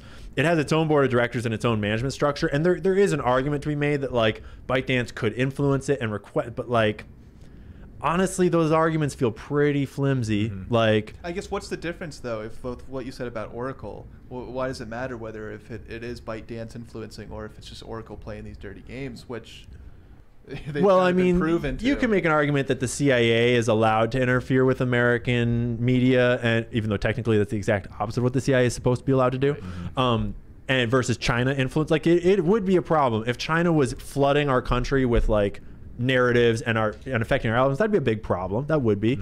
But so I tested it. I was like, I've actually never seen any anti-China content, because the claim was that TikTok is censoring anti-China content, so we never see it, so we aren't critical of China. Like, they won't let you post hashtag Tiananmen Square and stuff like that, and that they are gathering our data from so those are the two claims. So I made a whole video that was like footage of Tiananmen Square, hashtag Tiananmen Square, footage of the Uyghurs, hashtag Uyghur Muslims, like the whole everything, Tibet, all of it. And I like did great. It was like hundreds of thousands of views, no problem, no suppression whatsoever. But my like anti-CIA videos get taken down all the time. Really? All the time. Yeah. The most censored topic on TikTok in my content sphere is 100% the CIA, Jeffrey Epstein, and any of the current like information campaigns, like elections, like Joe Biden. What's their excuse for that? Do they give you one? Oh, they don't really tell you. No, they have like 6 different selections, and it's like misinformation, harmful content. I don't know. If you're talking about the CIA, it's always going to be harmful content. Exactly. Yeah, it can be literally anything. But like, and they'll take down videos that like are strictly factual information. It's like TikTok is the most censored platform by far. And I mean, if you're talking about China and you want to like deal with China influencing America, like why aren't we talking about China buying up American farmland and China having all of our tech manufacturing and China like and like Google, all of our companies being up in China, like making lots of fentanyl. Well, I think the bigger problem is not so much there's anti-Chinese sentiment that they're censoring. It's they're promoting pro-communist propaganda. I don't know if you see that as a TikToker, and I know the algorithm. There is a lot of pro-communist propaganda that you might not see it, but I think that's the. I mean, no, my followers are those people. Really? Yeah, I mean, because I am actually pro-capitalism in a big way, but I'm very critical of what is currently happening because it's not capitalism. It's fucking cronyism. It's corporatocracy. But like, I honestly think that the socialist movement in the youth is just a natural uprising based upon having this horrible world we live in. Yeah. Same thing happened with the Weather Underground. That's why I brought them up earlier. Exactly. Like, it happened during the strife of the 60s, we're seeing 70s. That in Columbia University this past week. Right. I don't know why more people are not. I mean, it is getting coverage, but that is insane to me. Explain it. So Columbia University, there's a lawn, right? Then they basically set up like a Chaz or CHOP kind of area, a liberated zone, and they've got tents and stuff. Yep. And well, there was a hearing where the Columbia president came in and got grilled by Congress, absolutely grilled. And the very next day, NYPD comes in, says, "You guys have already been suspended. If you don't clear out of here, we're gonna start arresting you." Well, they started arresting people. Right. Well, then like thousands of students, maybe not students, maybe just like Antifa or whatever you want to call it, whatever name you want to call it, but thousands of people then descended onto the campus, and we're not even letting the cops they were blocking the bus that they had the arrestees in, would not let the bus progress. But these are all like, that's all beside the point in the fact that every single one of these people, it's not an Palestine protest, not to get into like the Israel-Palestine stuff, but it's pro-communist and they're calling each other comrade, right? They're advocating for terrorism, right? And we're seeing this, and it's like, whether it's just like the woke mind virus, if you call it, or whatever, but like it's at Columbia University in New York City, in America's greatest city, if you will, right? And that's what I'm saying. How does this happen organically? There's no way it does. So there was no communist. Things like that certainly do not happen organically. And it's not just what's happening at Columbia, but those people, maybe they did just get these opinions the day before. But I don't think that's the case. They've probably had this drilled into them, this like communist and just kind of ideology. I just think it's been drilled into them, and they've been thinking this way for a long time. I'm going to go back to the Weather Underground real quick. And well, that's why I brought it up. So we'll go Weather Underground, built bombs, killed people, killed cops, became fugitives. And when they were arrested, put in prison, like I said earlier, they were pardoned by people like Bill Clinton on his last day in office, or Cuomo, my former mass murdering governor of New York. On his last day in office, he took out, he pardoned some people from the Weather Underground. Anyway, a lot of them got out and they became professors. Susan Rosenberg is one of those women. She became a professor like the others and infiltrated, in my opinion, the colleges, which I was a professor for a very long time. I saw this stuff happening all the time, this pro-communist thing, this virus. They wrote books. They became very successful. What did Susan Rosenberg end up doing? She started the 1,000 Currents, which then helped Act Blue, then siphon the money from Black Lives Matter to the Democratic Party. So in my opinion, funding more terrorism, because those riots were political terrorism, a lot like what happened with the Weather Underground. So it just came full circle.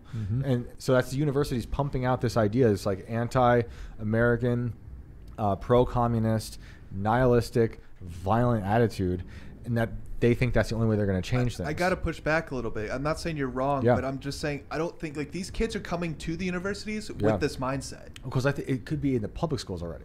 It is. Maybe. Because the public schools trickles down through all of education. Right, the public schools are teachers who were taught by the universities. I mean, education is naturally left, naturally liberal, and liberalism is starting to skew that way. And I think that but it's not liberal. I mean, that's what they call it. Not classically. It's totally not liberal. You're absolutely right. Left might be a word for it, but because it's very authoritarian what they're advocating for. It's Marxist. It's just Marxist. It's just rebranded as. And I think you're absolutely right that I think that China and Russia in a different way. I think China's more of the culprit in this case. Like, they are actively subverting America, and we've known they have been for a long time. I just don't think they're doing it through the apps in the way that our government is telling us that they are, because I'm trying to do this without going too deep into Israel-Palestine, but like the suppression on, like, if you are on TikTok a lot, pro-Palestine content is everywhere, Right. but it's heavily suppressed. Like a Right. great way to get your account banned, a great way to get your videos taken down. Hashtag Free Palestine is like destroyed. Like the sentiment because young people didn't know anything about it until now, and then they wanted to know about it, and so they went on TikTok to learn about it, and they saw videos of both sides, and immediately all of TikTok skewed towards Palestine. And so and Israel has an extremely powerful, like regardless of your perspective on which is which, Israel has an extremely powerful lobby in the government. And so Israel has the power to lobby our government, like literally 98% of our, like. It's a lot. Yeah, it's a lot. We've been funding. I mean, actually, so if I want to be literal, so we have 100 senators, right? 87 of them, I think, have taken Israeli money. Yeah. I forget the exact stat. It's like that many. What, AIPAC, right? And so, yeah. And so... Yep, someone said AIPAC in the chat. Yeah, and so if we're really getting down to the reason why TikTok needs to be banned, that's a far more likely culprit for and then here's the rumor on the Hill right now is that Ro Khanna just put out a TikTok yesterday or the day before saying that they're about to pass the TikTok ban bill tomorrow. Really? Saturday, they're about to push it through both House and Senate, attached to the Israel-Ukraine aid spending bill. All the aid spending, and they're about to slip it through, and Ro Khanna said that tomorrow night they're planning to push it through both and have Biden sign it tomorrow night. And he wants to ban. Ro Khanna wants to fight for it. Ro Khanna wants to fight for it. Yeah, he's calling for TikTokers to come and join him. Ro Khanna's calling to fight this whole thing, but he's like blowing the whistle, saying one of the only tomorrow it's Democrats I've taken seriously, because when the Twitter files emerged, he was the only person who said, "Hey, wow, why are we censoring all these people?" Okay, he does a lot of insider trading, but he also does a lot of has a DC. other great things. Well, so I mean, is this like?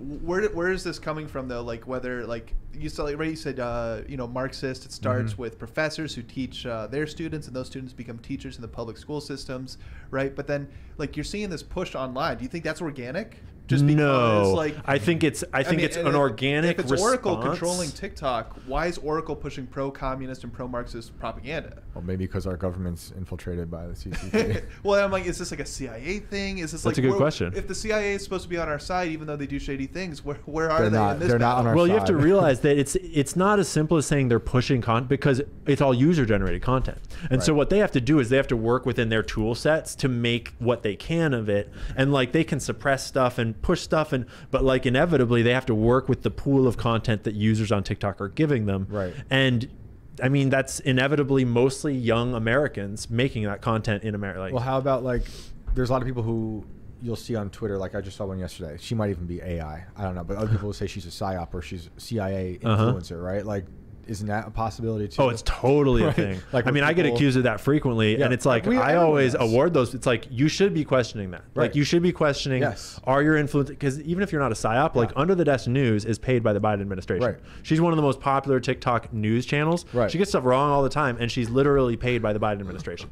But she seems authoritative because she wears a cool hat and talks like this to the camera. And you should be proud of the people who are questioning even you. Yeah. Because like 100%. I think people should question all of us. Question everything. Literally everything. Don't trust and then verify. Yes. And then still don't trust. Constantly. But I think they're doing that a lot for sure. Yeah. You know, like we said, I think briefly in Culture War, like Mockingbird, Operation Mockingbird, stuff like that. Like they infiltrate everything. We hardly even got into like the theory of CIA creating gangster rap or promoting or modern art during the Cold War. We talked about the counterculture, anti-war stuff in Laurel Canyon. They're not doing it anymore. Yeah. Just like you said earlier, like MK Ultra didn't just stop. They're doing it better. They're just doing it better and more widespread and accelerated because of the internet. Yep. So like, I mean, they've certainly had to change their tactics. Yeah. And it's important to remember, too, that it's not like they're necessarily getting better at their jobs it's a new generation of CIA operatives. Right. And like it's like, for example, the Richard Helms generation, the Richard Helms, George Bush Sr. generation, they were really good at their jobs. I've been digging deep into some documents about their drug smuggling operations out of Vietnam that are largely unreported. That's like mind-blowing how good they were at their jobs. That's a whole... I should show you that document after this stream. That's crazy. It's Rothschilds, George Bush Sr., and Richard Helms collaborating to smuggle drugs during Vietnam directly to Vietnam servicemen and like into American homeland, like hundreds of billions of dollars in secret bank accounts. It's crazy. Yeah, it's like when I hear China making fentanyl at the border and sending over, I'm like, you mean the CIA? Yeah. like, or are they working together? It could be China because right. it would be very logical payback for the opium wars. Yeah, I was gonna say, we're taking advantage for of something. sure. Like if CIA started the drug crisis in the 80s, China's just taking advantage of it. Yeah. Right. Exactly.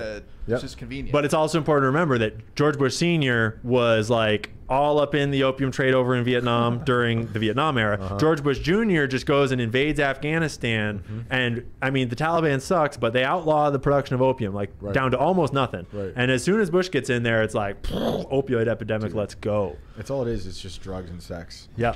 Yeah. It's And not guns. rock and roll anymore. And guns. Yeah. Yeah. Whoever sells the drugs, sex, guns, kids, that's that's literally all. They're the rich ones, and they're the ones that are the problem. That's the economy. Yeah. You know, that's why there's those 4 billionaires subpoenaed with the Epstein thing a year ago. You don't really know their names. Yup. Like, they are in close proximity to a legitimately evil man.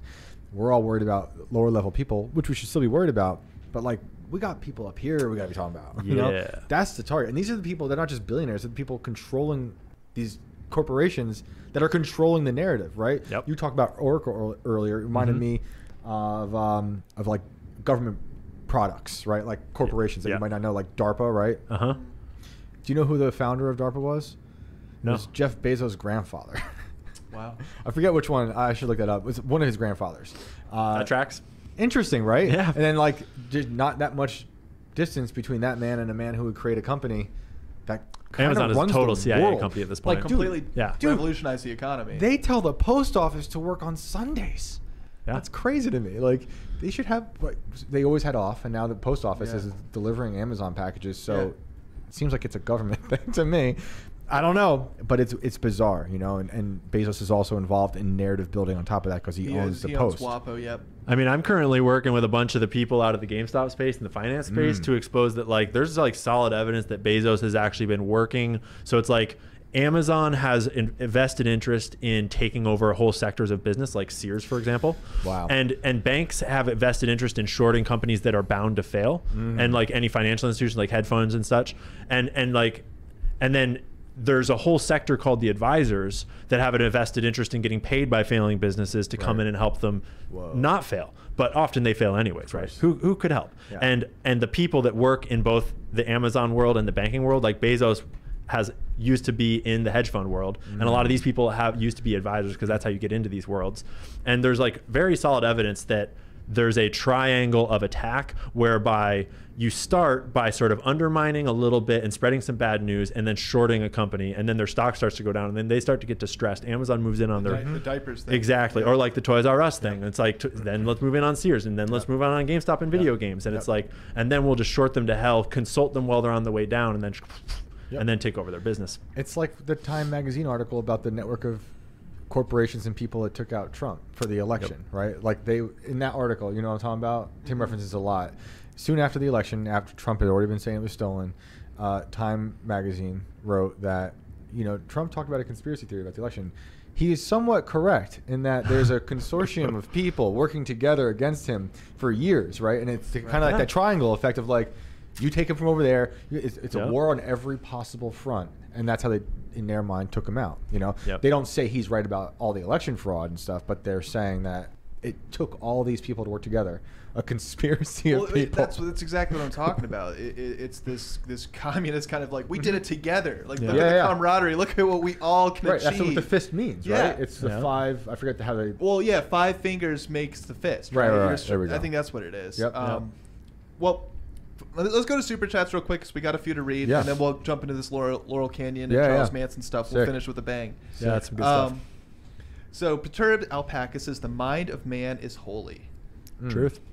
DC and DC says, Larry Page called Elon I'm a specialist for wariness of AI. Speciest? I'm not sure what Speciest? Speciest, maybe. I'm not sure what he was trying to say there. Interesting. He says again, Ian, how are MJ and Diddy similar and different? Oh, good. Those are good. That's a good quick rabbit hole. How are MJ and Diddy similar and different? Well, they're opposite. As in, MJ was an artist that was working against the system and starting to call out the record executives and label that was corrupting his life, and he started to buy it, and he had basically bought out Sony.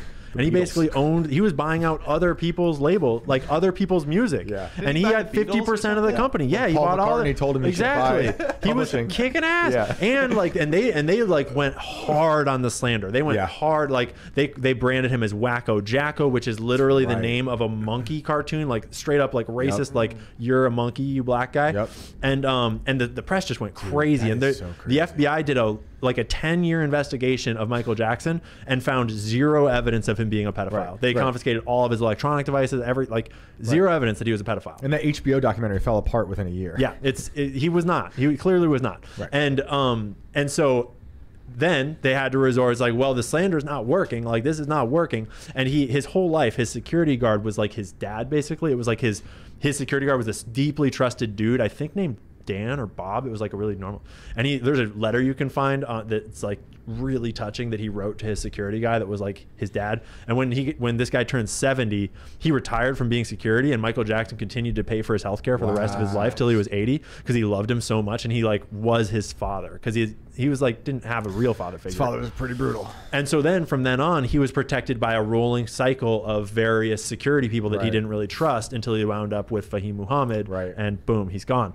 Whereas Diddy is a corrupt piece of gangster that's like that probably killed Tupac and might have killed Biggie and definitely killed a few other people and drugs and clearly is doing like messed up sexual stuff. And if you want to hate Diddy anymore, just read the lawsuit with his girlfriend Cassie. Yeah, and you put it really well. Like, they're opposites. Like, pure MJ opposites. would have been the victim of a Diddy. Yeah, right. Like, exactly. That's what Diddy wanted, and it's disgusting. And I see we should talk about Prince as well. 100%. He was killed with fentanyl.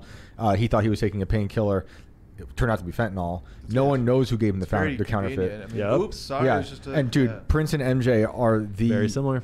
Like, in my opinion, some of the best artists that have ever lived, and also rebels. Like Kanye, when I was talking about him earlier, and both talking about all three talking about contracts.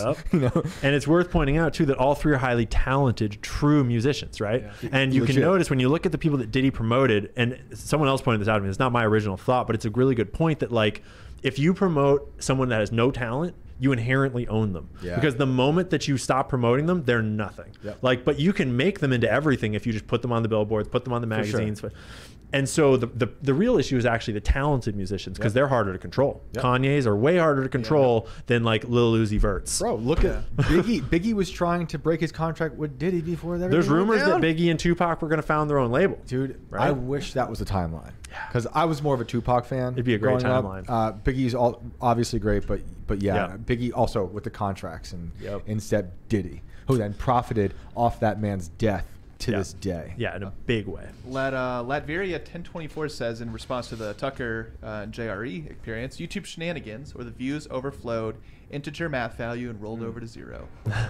Maybe. Could be, actually. Surge.com says, Psy Operatives Culture Crisis. Nice. What's up, Surge? What up, Surge? Dash Fortune says, Happy Friday. Boys in the house. A Serious Man says, Pop Conspiracy Crisis. Oh, I like that one. Mm-hmm. Elizabeth 213 says, Psychist Michio said on CBS, or physicist, I'm sorry. Yes. Michio said on CBS 8 years ago that we caused a monsoon in Vietnam during the war. Michio Cacao. That's right. He admitted it. Crazy. He also talked about lasers and pulling lightning out of clouds. Oh, remember, you're a crazy wacko if you talk about lasers. Yeah, sorry, I'm not an astrophysicist, brain surgeon. TikTok took down my video about joking about putting blue on, so... Really? Yeah. Wow. That's a lie. That's so wear blue, you're saying? Yeah, definitely wear blue. Well, that's just basic. Like, they tell you that when you're playing soccer as a kid. Like, certain colors will keep you cooler when you're playing. Like, yeah, but we got to protect ourselves from the lasers. Yeah, that's true. They didn't have lasers then.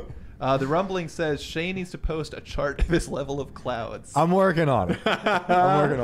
Andrew Jacobs says Mary's on Megyn Kelly's show. Yes. Sick. Yeah, it is pretty sick. Yeah, that's cool. She got that opportunity. Hell yeah. And she was going to be on the show today, but we were like, no, you got to do this. Yeah, Just totally. go. That's awesome. Cool. I didn't know what had come up. That's great. We'll get one more in here. 52 Games podcast says Ishtar Demon is why men and women are interchanging. I'm not That's sure referring to that. some Baphomet stuff, I think. Oh, nice. Yeah, Because there's hermaphroditic. That's right. Stuff and a lot of back in child there. sacrifice, I believe. Yep, all which of that. is something I think we still do. to this day. So Shane, we just don't talk about it. Depends on how you depends how you define it. They say it's abortion. I say it's human sacrifice. What with the like Baphomet and ancient demons liking sacrificing of your children also happen in a lot of cultures. But I was just saying, like, I guess it was more like they were more willing to do it back then. And now we have to. It's almost like that we are willing as a culture to do it today too, because that's I believe sort abortion. Sort of. I don't. Well, abortion, sure, but I'm more so thinking of like all these parents that are like taking their kids and pumping them full of hormones and doing the different surgeries. Yeah. But they some of these parents are fooled. Like that's why I say, do the demons know they're demons? They're all fooled.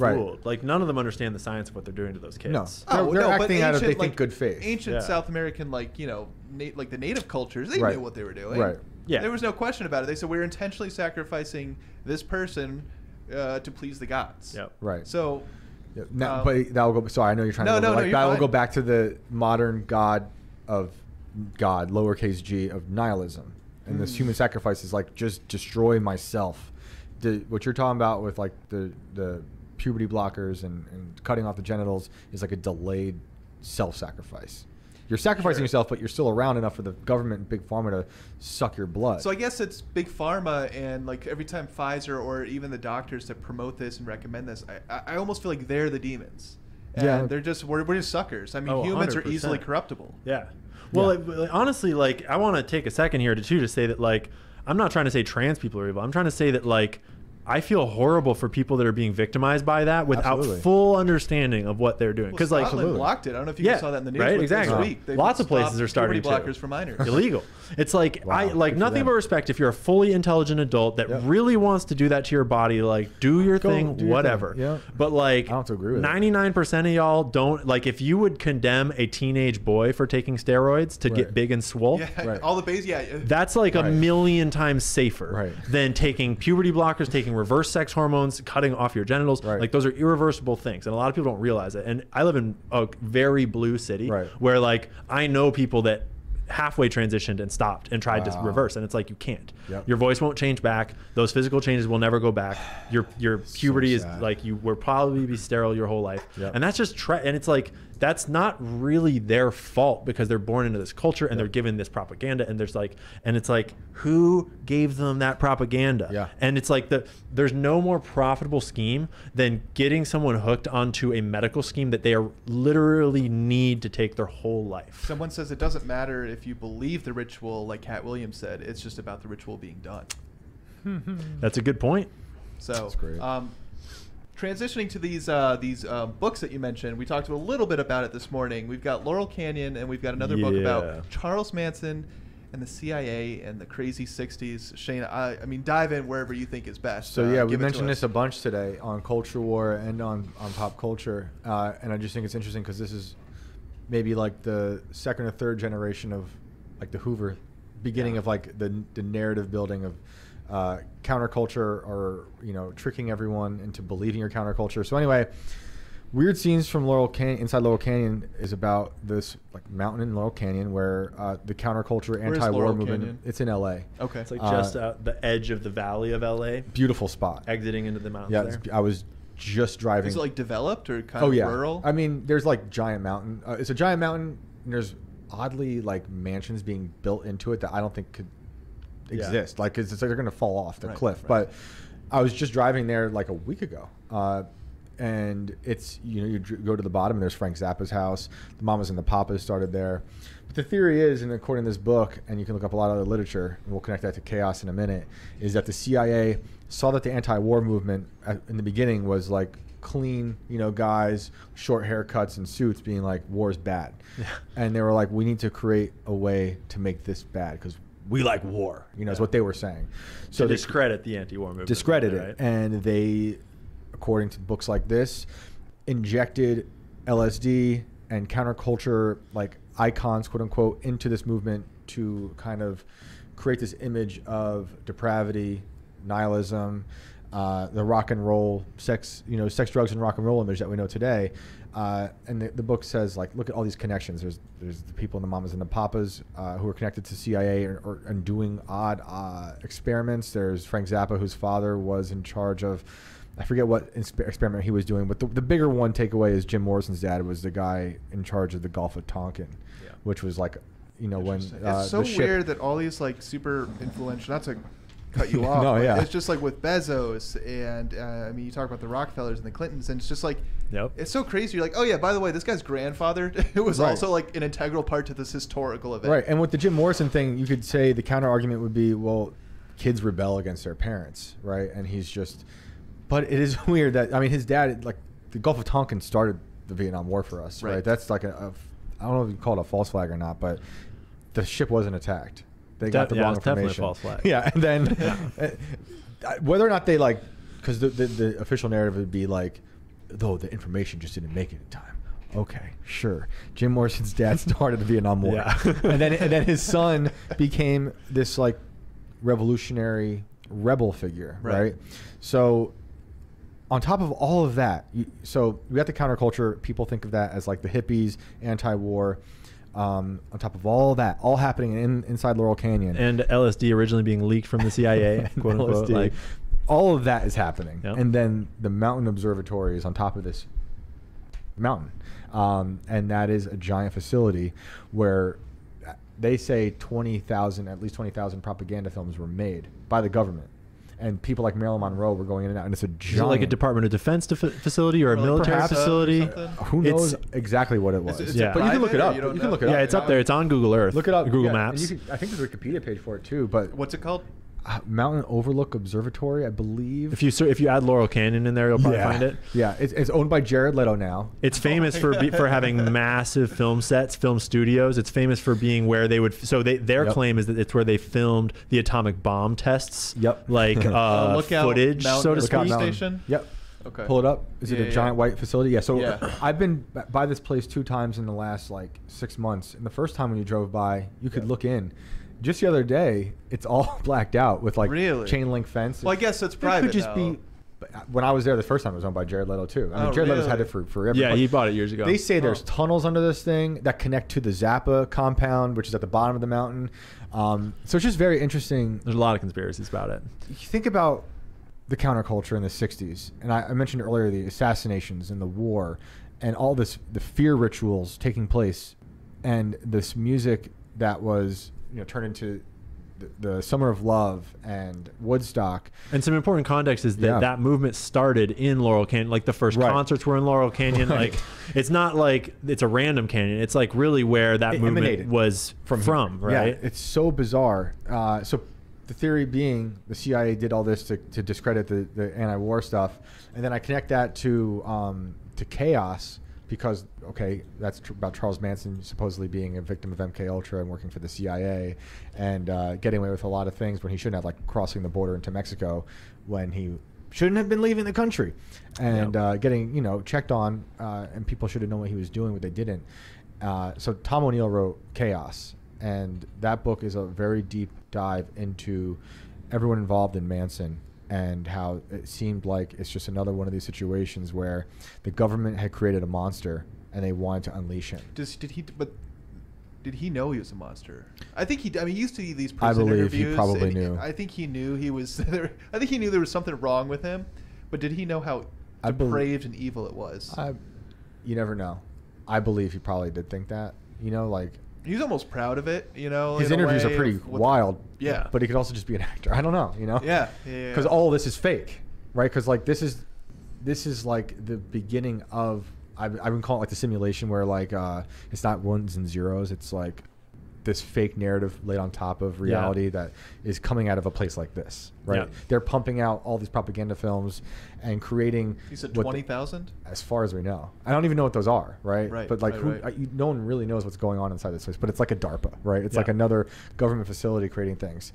But then in the '60s, all this is happening, and then they unleashed their monster. If you want to believe the CIA had Manson under their control, which I do, and then that created like one of the biggest scars of a generation. After all those assassinations, that was like, oh, no more hitchhiking, no more open doors. It was like there's a cult maniac, death cult maniac running around. Well, let's tie two of the things you just talked about together is they see this anti-war movement that's really clean cut and needs to be discredited, so they discredit it with the hippie movement and the drugs and all that music and everything, and then they're like, oh shit, that's not like, that actually backfired in a big way, because like suddenly they're taking LSD and they're actually like questioning more systems, and suddenly they're actually like organizing in new ways and like going against corporations. It's like, we need to discredit the hippies too, and it's like in another cycle of that. Because really, it's like we gave them the LSD, which is an extremely powerful psychedelic drug with a lot of side effects that the CIA clearly did not understand. If you read the history of the CIA LSD experiments, because they were giving people LSD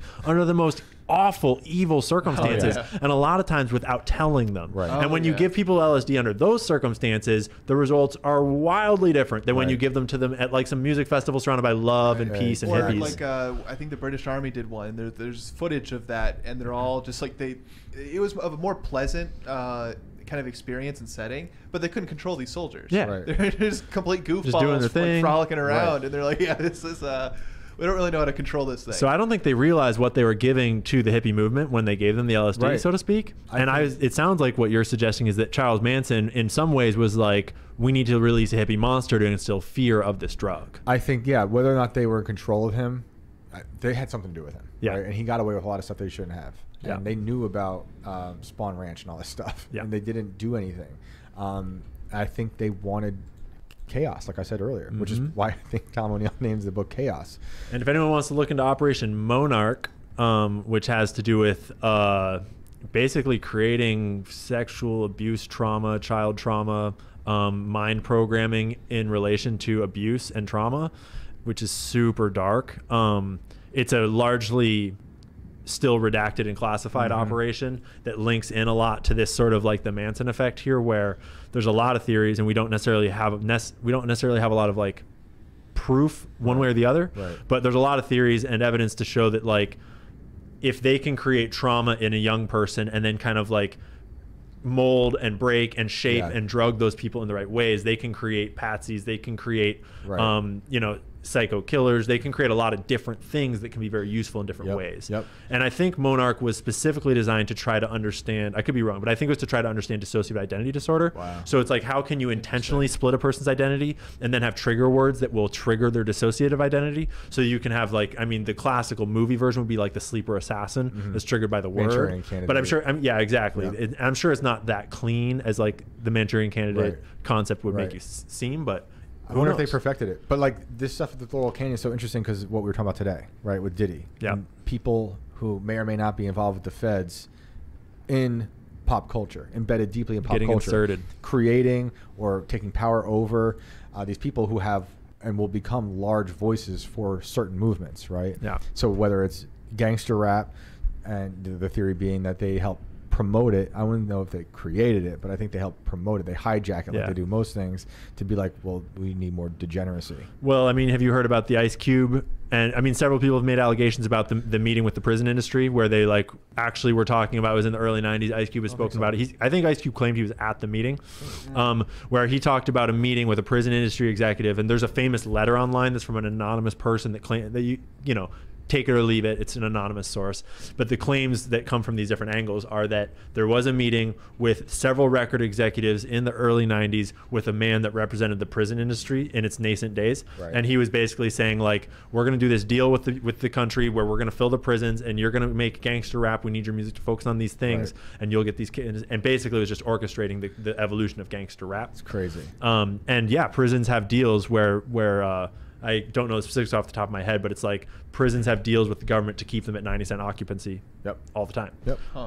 And then they just do this like with the modern art thing with Jackson Pollock. And there's a lot of modern art that I genuinely love. And I don't think all modern art was created by the CIA, but we do know now that to fight the Russians in the Cold War, because the Russians were cracking down on anything that might have been art that was subversive.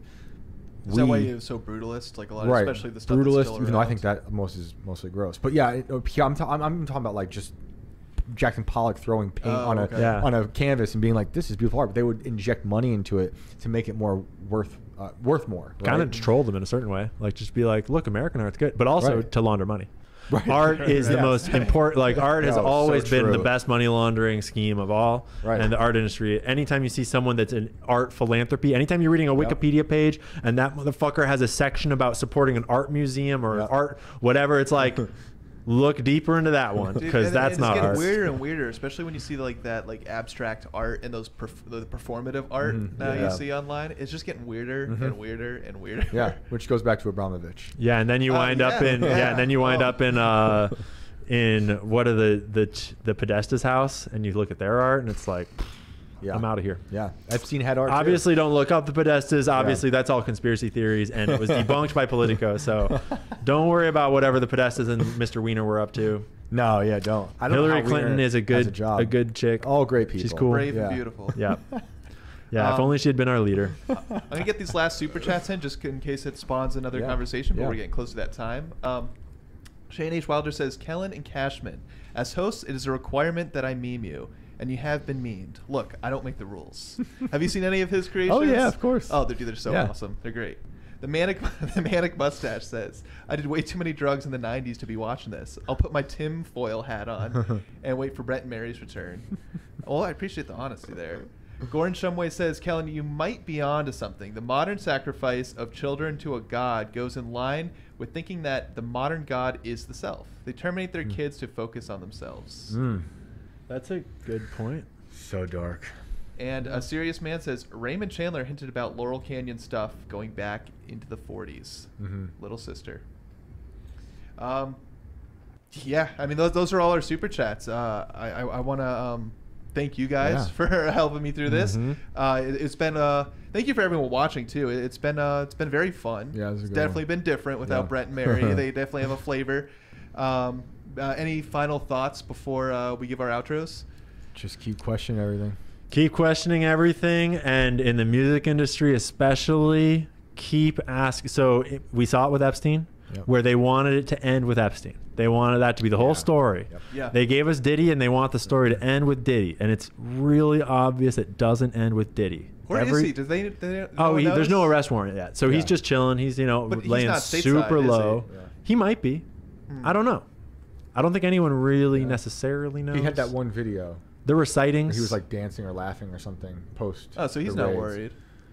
Not yet. Or at least pretending not to be. Because he's a Fed. Yeah, there's a lot going on. But what matters is that we all collectively know that there's more, and we're not waiting and stopping. We're not like done when Diddy gets got. Like there is way more there that we want to know. We got another super chat just came in. Francisco Sanchez Jr. says, paying my dues. A nice change of pace from Taylor Swift, JoJo Siwa, and other stuff. Appreciate you, homie. Yeah, but it goes from being so like, I don't want to say innocent. That's not the right word, but like kind of like simple Hollywood stuff, just to the depravity and the darkest. We're pulling the curtain right back. Okay, this is the ugly machine. DC says, "Nice one, Kellen. Thank you. Ian, thank you so much for being on both shows today. No, thanks to you, man, for running the board 2 times. Yeah, you killed it. No problem. Yeah, killing it. It's been a busy Friday, but I love it. Do you want to shout anything out? Yeah, I would love if people would go and join my new YouTube channel that I'm starting to work on more. I come from the TikTok lands and would love to grow the long form content at Cancel This Conspiracy. I'm also on Rumble because YouTube censors a lot. Yeah. But yeah, that's my game right now. Cancel This Conspiracy. YouTube is Cancel This Conspiracy, and I'm also Cancel This Clothing Company is how most people know me from TikTok and my website, etc. So awesome. Yeah, it was a pleasure. You can find me at Shane Cashman everywhere online.